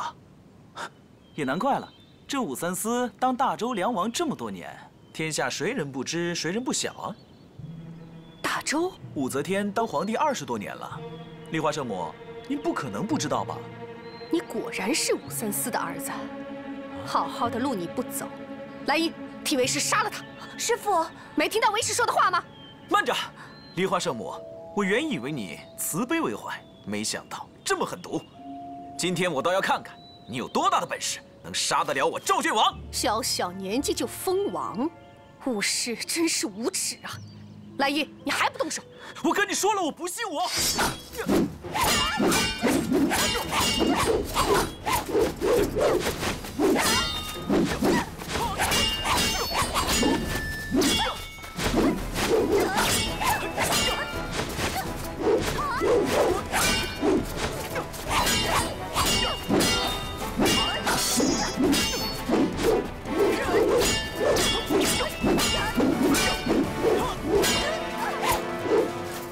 师傅，让我来。慢着，你打不过他的。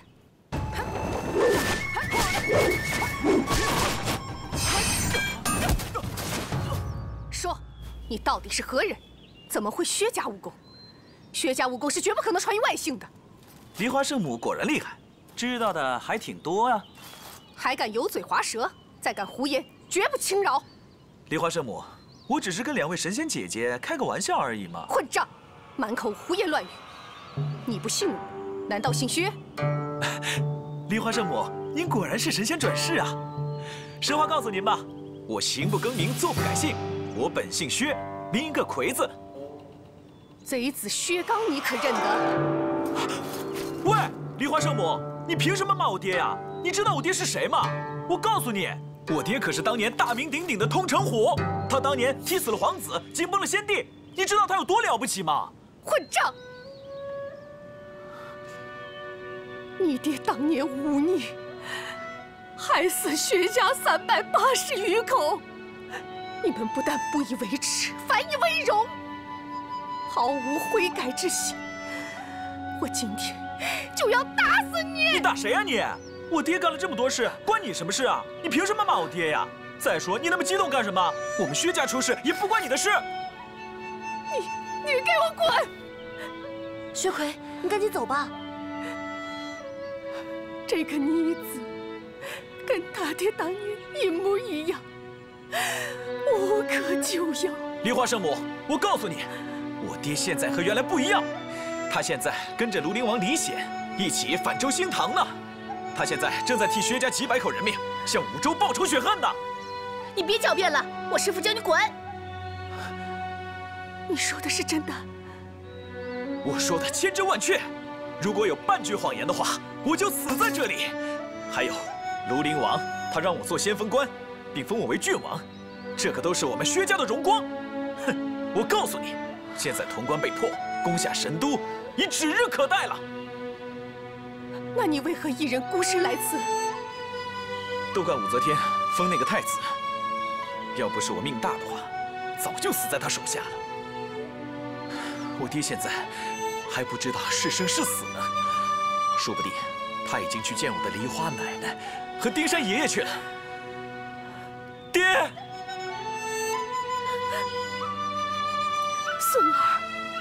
孙儿，我就是你梨花祖母啊！梨花圣母，你在说什么呀？我没有死，是李靖老前辈救了我是你的梨花祖母啊！怎么可能？我的梨花祖母不是在我出生之前就死了吗？孙儿，我真的是你的祖母啊！来，孙儿。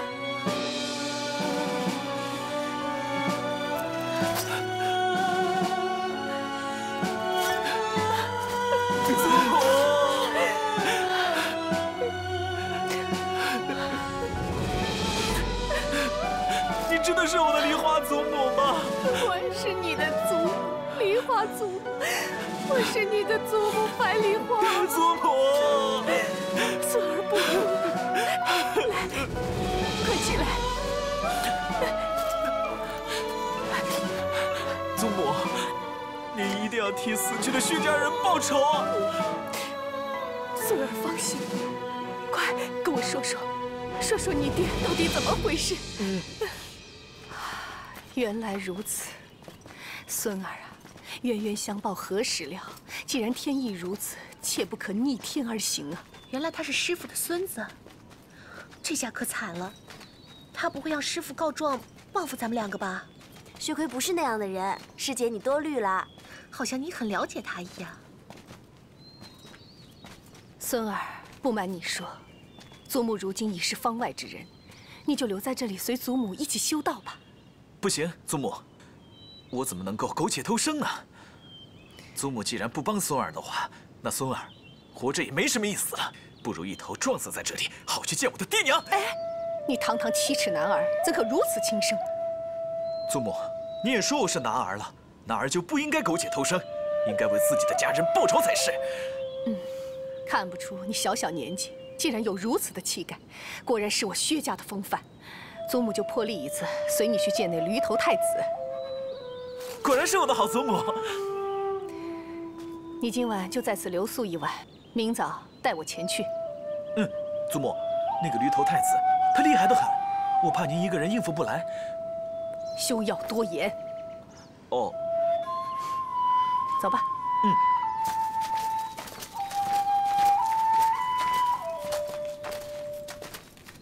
红衣蓝衣，你们就不用跟去了。师傅，就让徒儿跟您一起去吧。休得多言。薛将军，请你好好照顾我师父。蓝衣妹妹，你放心吧，照顾祖母本就是我应该做的。那薛奎就此别过二位。咱们走吧。驾！驾！祖母，前面好像有声音，过去看看。好，驾！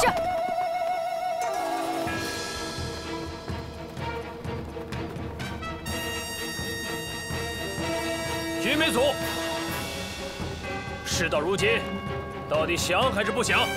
武三思，你少说废话！我九堰山的人，宁可全部战死，也绝不投降。末路之徒，还敢狂妄！你看，大哥，大哥，大哥，你们的薛刚，薛大元帅，可在我们手上呢。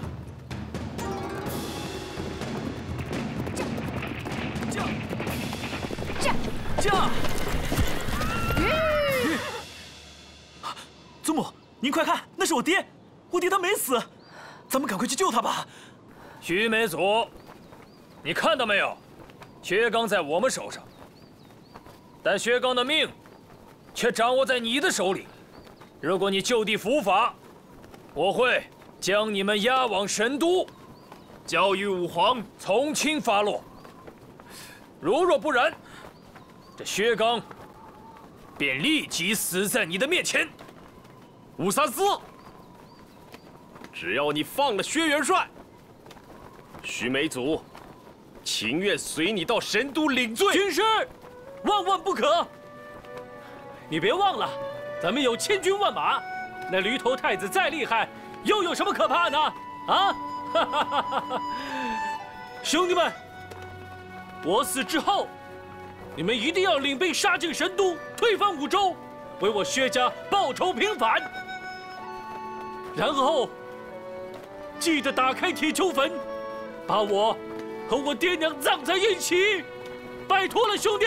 逆子，当年你犯下大罪，害死薛家380余口，我本不应该原谅你，但如今看来，你果然不同以往了，有骨气了，有担当了，有你爹的风范了。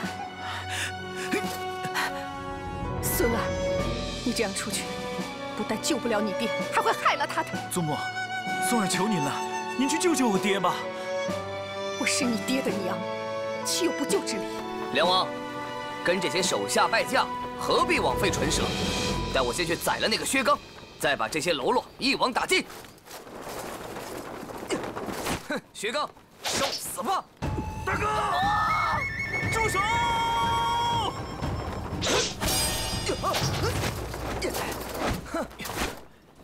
薛奎，薛奎，我正要找你，你自己跑来送死，看着吧，薛刚，等我把这小子抓住，让你们父子俩一块死。哼，驴头，奎爷爷我让你多活了一天，今天奎爷爷我就拿你的驴头当板凳坐。口出狂言，那咱们今天就来较量较量。如若我将你拿住了，那你们二人的死活就全由我来决定；如若我败在你手下，那我就放了你爹，且向你们认罪服输。此话当真？当然当真。好，那你就准备接招吧。奎啊，快小心呐！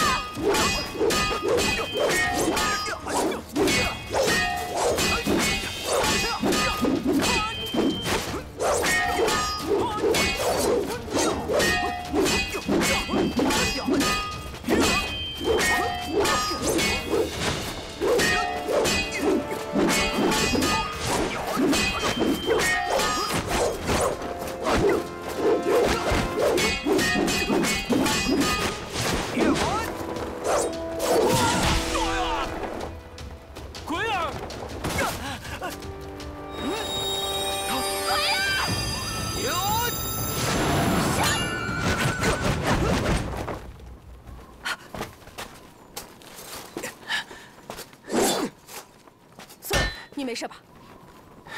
祖母，孙儿没事。爹，您快看看谁来了，是祖母啊！爹，您怎么不赶快相认呢？娘，樊伯母，娘，威震四海的威宁侯樊婶婶，您还活着？啊，那是你祖母，还记得吗？当然记得了，跟从前的样子没什么变化呀。祖母，我在这儿，我是薛娇啊。娘，我这不是在做梦吧？啊，我是不是到了阎王殿了？娘，我爹呢？我大哥、二哥他们还好吗？娘，儿当初犯下大错，我没脸见你。娘，儿给您磕头了。娘，孩儿知错了，您能原谅我吗？娘，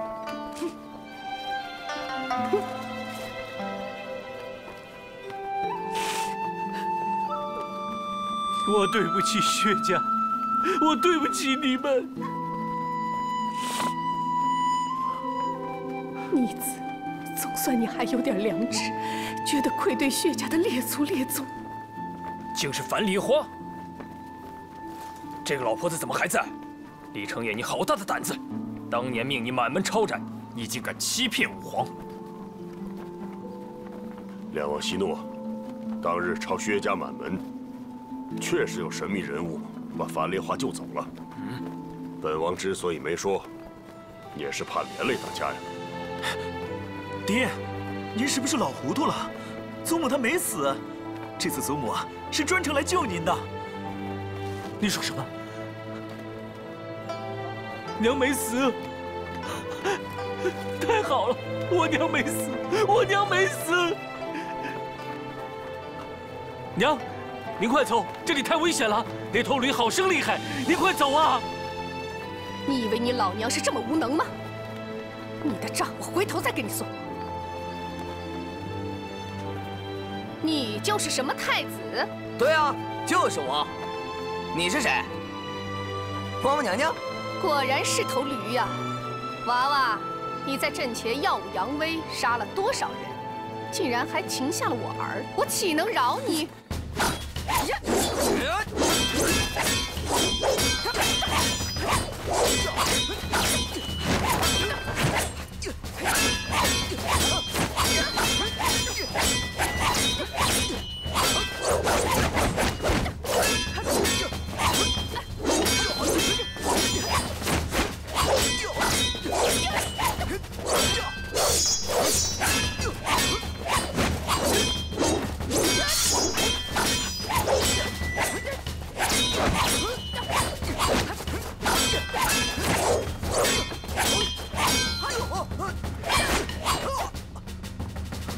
救太子！太子我来了！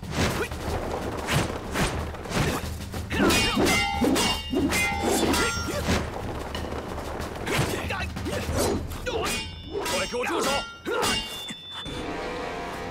赶快放了太子殿下，否则的话，我就杀了薛刚。娘，孩儿总算见到您了，也没有遗憾了。只是孩儿不能在你身边侍奉你，临托保重。武三思，来吧，给我来个痛快！哼，樊梨花，你当真连自己的亲生儿子也见死不救吗？武三思，我可以放你们走，但是你们不可以伤害刚儿，否则你就算跑到天涯海角，我也会拉你到铁丘坟陪葬。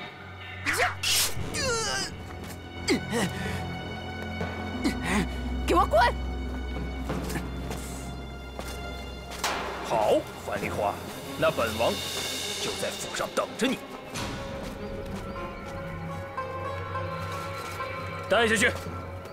大哥，夫君，娘，爹，娘，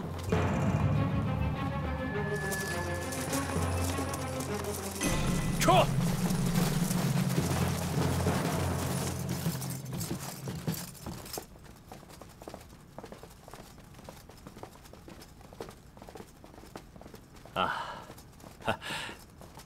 婶娘，请上座。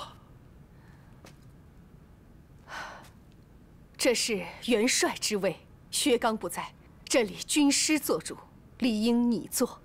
啊，婶娘，有您在，哪有侄儿做的道理？当年您挂帅征西是何等的威风啊！如今您宝刀未老，更胜当年。这元帅之位，还请婶娘暂代。各位将军，可好啊？好，请元帅上座。我没想到我樊梨花隔世多年还能再做元帅。好，我再做一次。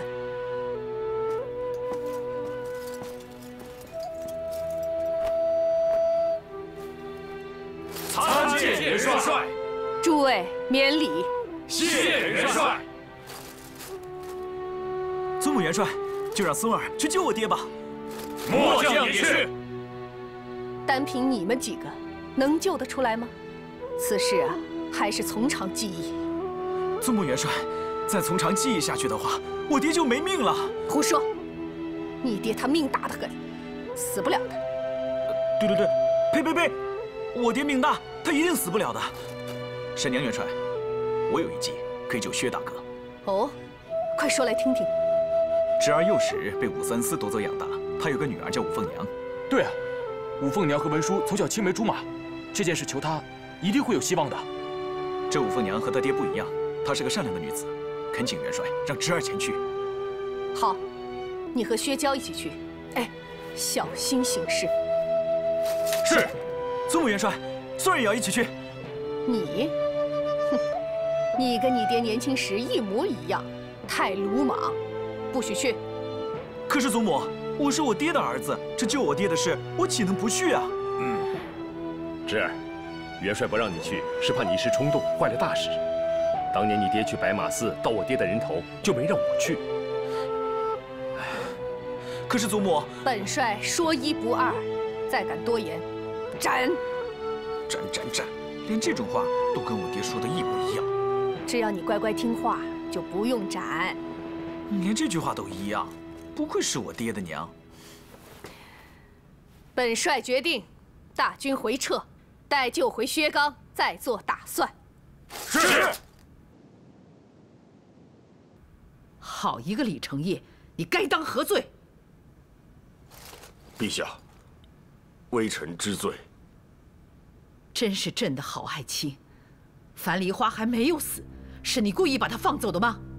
回陛下，臣是死罪，但是臣有天大的胆子，也不敢放走侵犯。当日确实有一个神秘人物救走了樊梨花，这件事在座的诸位都可以作证。故而臣担心这些乱臣贼子因此而兴风作浪，陛下还会因此忧心，所以臣没有如实禀报，请陛下治臣死罪。谅你也没有这么大的胆子。陛下，如今之计，怪罪三齐王也无济于事了。眼下咱们得想办法对付突然出现的樊梨花。是，陛下。这个樊梨花不但武艺高强，而且善于排兵布阵。我们就无需仗别人威风，灭自己志气。我们这边有太子殿下，为什么要怕樊梨花？更何况薛刚也在我们手上，难道还怕樊梨花乱来不成？把薛刚带上来。遵旨，将反贼薛刚押上殿来。大胆！反贼薛刚，见了陛下还不下跪？反贼？哼，我看你们一个个才是反贼，大唐的反贼。我薛刚是堂堂大唐朝兵马大元帅，上跪天子，下跪父母，我怎么可能跪他？薛刚，你真以为朕不敢杀你吗？哼，你们这些人，祖上受着太宗皇帝和先帝的恩德，可是一个个干着助纣为虐的事，可耻、可悲、可笑！住口！反贼薛刚，你死到临头，还敢胡言乱语，不怕我割了你的舌头？呸！张天佐，你这个奸臣，设计害死六皇子和先帝，我真是后悔呀！当初没在大街上把你打死。你，陛下，薛刚死性不改，不如马上推出去斩了。陛下，这万万不可啊！薛刚在我们手里，樊梨花他们就不会轻举妄动。如若把他们杀了，他们就更肆无忌惮了，神都危矣啊！陛下，狄老相爷说的有理啊，不如先将其打入天牢，严加看管。把他打入天牢，严加看管。陛下，武则天，你要么就杀了我，少跟我来这一套。哼，你以为不敢杀你？只不过不能让你这么便宜的去死。带下去。是。走。走。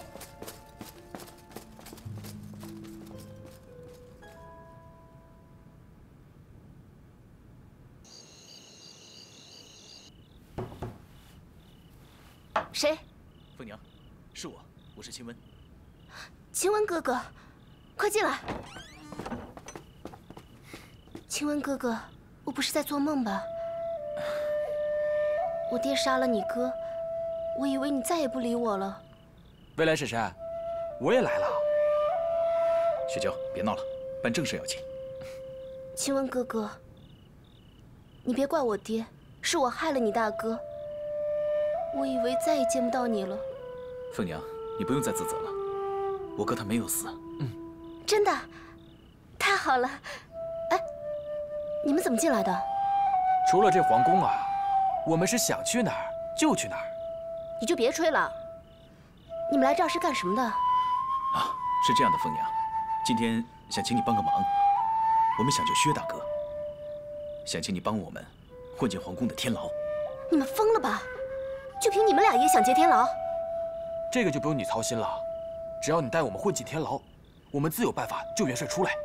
这，凤娘，看在曾经兄妹一场的份上，请问在这儿求你了。未来婶婶，我三叔身负天下重任，我薛娇求你了。可是天牢我也进不去啊，怎么办啊？你们别着急，让我先想想办法。嗯。哎，有了，我去就来，你们等等我。好。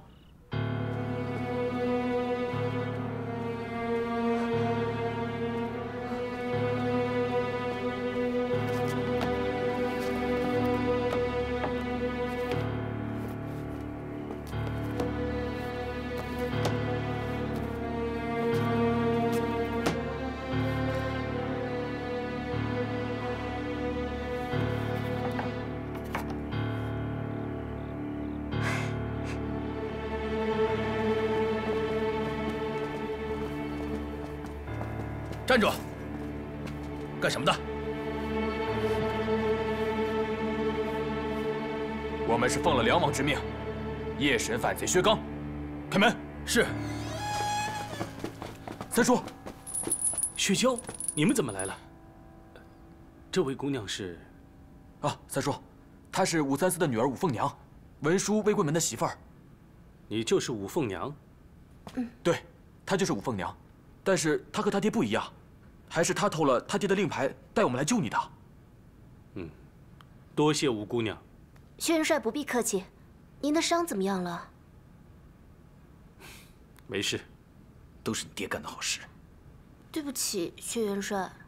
秦雯，别这么说人家。三叔，我们现在就救你出去。傻孩子，我现在这个样子怎么出去啊？你们快走吧，我可不想连累你们。薛大哥，杜掌柜派人在外面接应我们呢，我们一定要带你出去。是啊，三叔，你怎么和爷爷一样倔啊？听说爷爷当年就是因为不肯越狱，最后才惨死的。我现在总算知道，他老人家当初为什么不肯走了。薛大哥，当年薛伯伯不肯逃走，他是怕连累了薛家300多人。现在只有你一个人，你还有什么顾虑啊？啊，见过大人。不好，有人来了，你们快走吧！快，来不及了。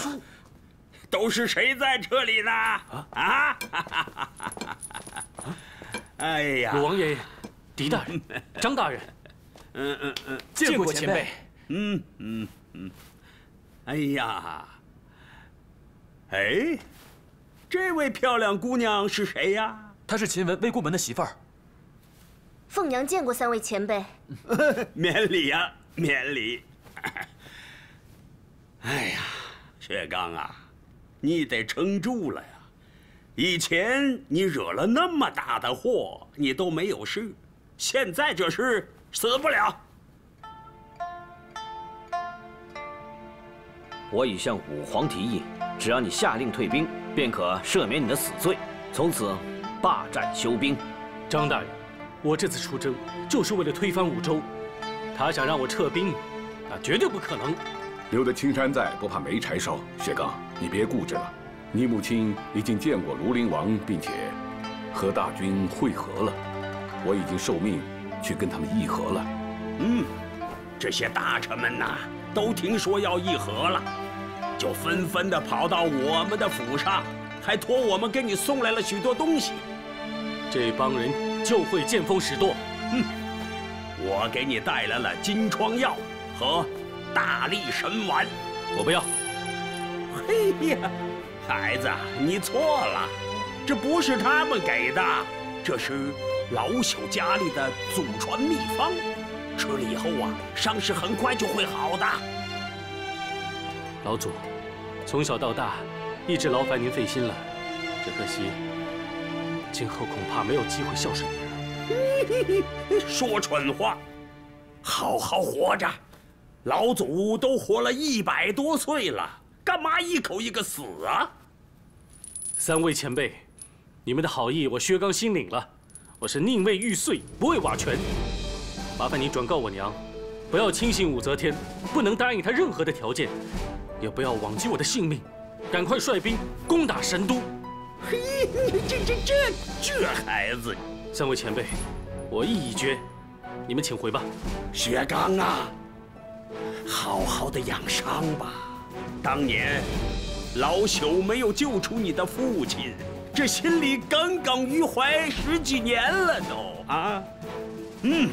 这回我是豁出老命，我也要保住你这条小命啊！老祖，你们不用担心。薛江、秦雯，你们赶快带几位大人出去。出去之后不可贸然行事。三叔，这是军令。是。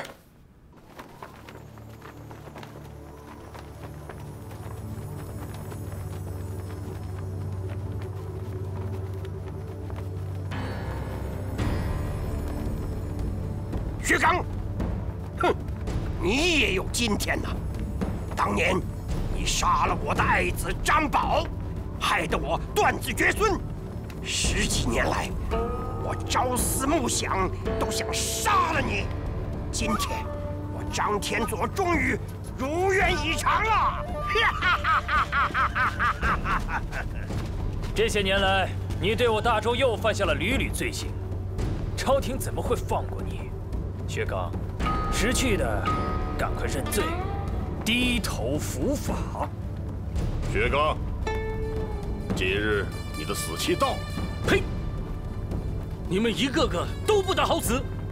哼，你们蹦跶不了几天了，我在黄泉路上等你们。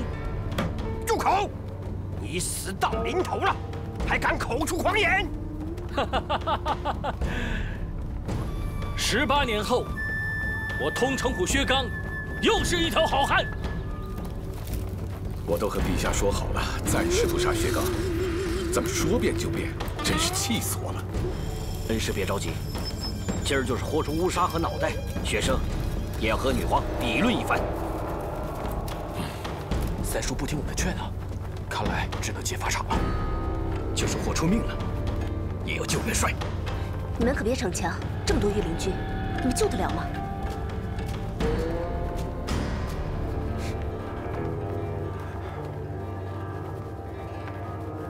？53刻已到，来呀，开斩！斩！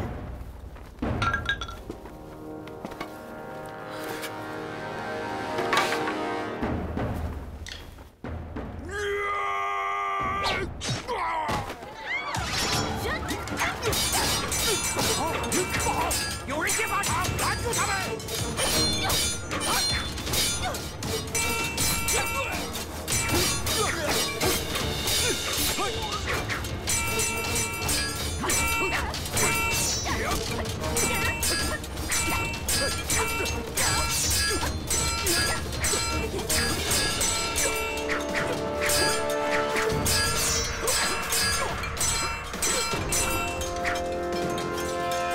请问你这个叛徒才是叛徒，分！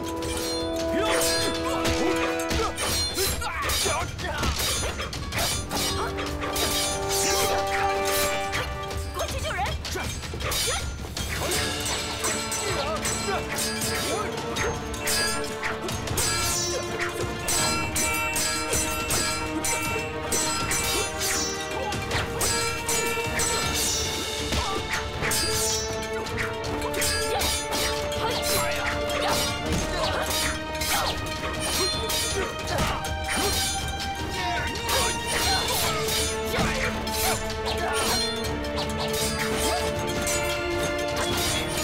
大家都住手！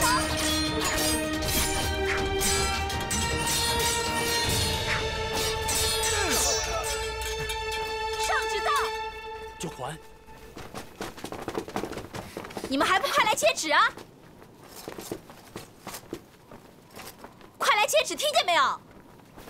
臣等领旨。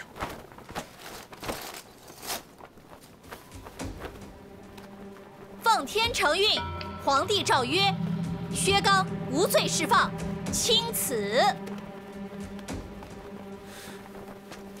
就这么简单？对，就这么简单。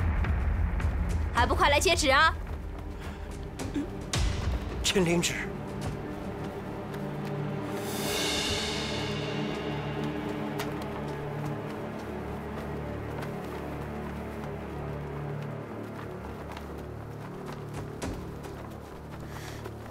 张天佐，难道你还敢抗旨不遵？你胆子也太大了吧！微臣不敢。还不快放人！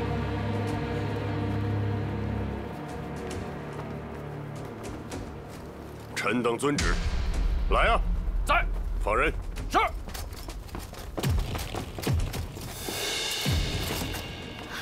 夫君，三哥哥，我们走。先不要轻举妄动，我过去看看。陛下，这薛刚杀不得呀！听老臣一句忠告，薛刚万万杀不得呀！陛下，您贵为九五至尊，金口玉言，怎能出尔反尔啊？您若是杀了薛刚，那臣这就告老还乡。陛下有旨，送狄老相爷张大人回府。啊，这，陛下真的这么说了？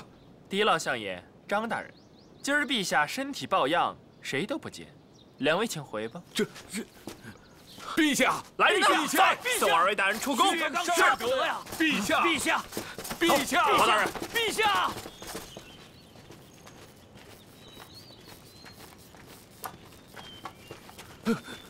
停驾！停驾！停啊！老千岁，何事慌张？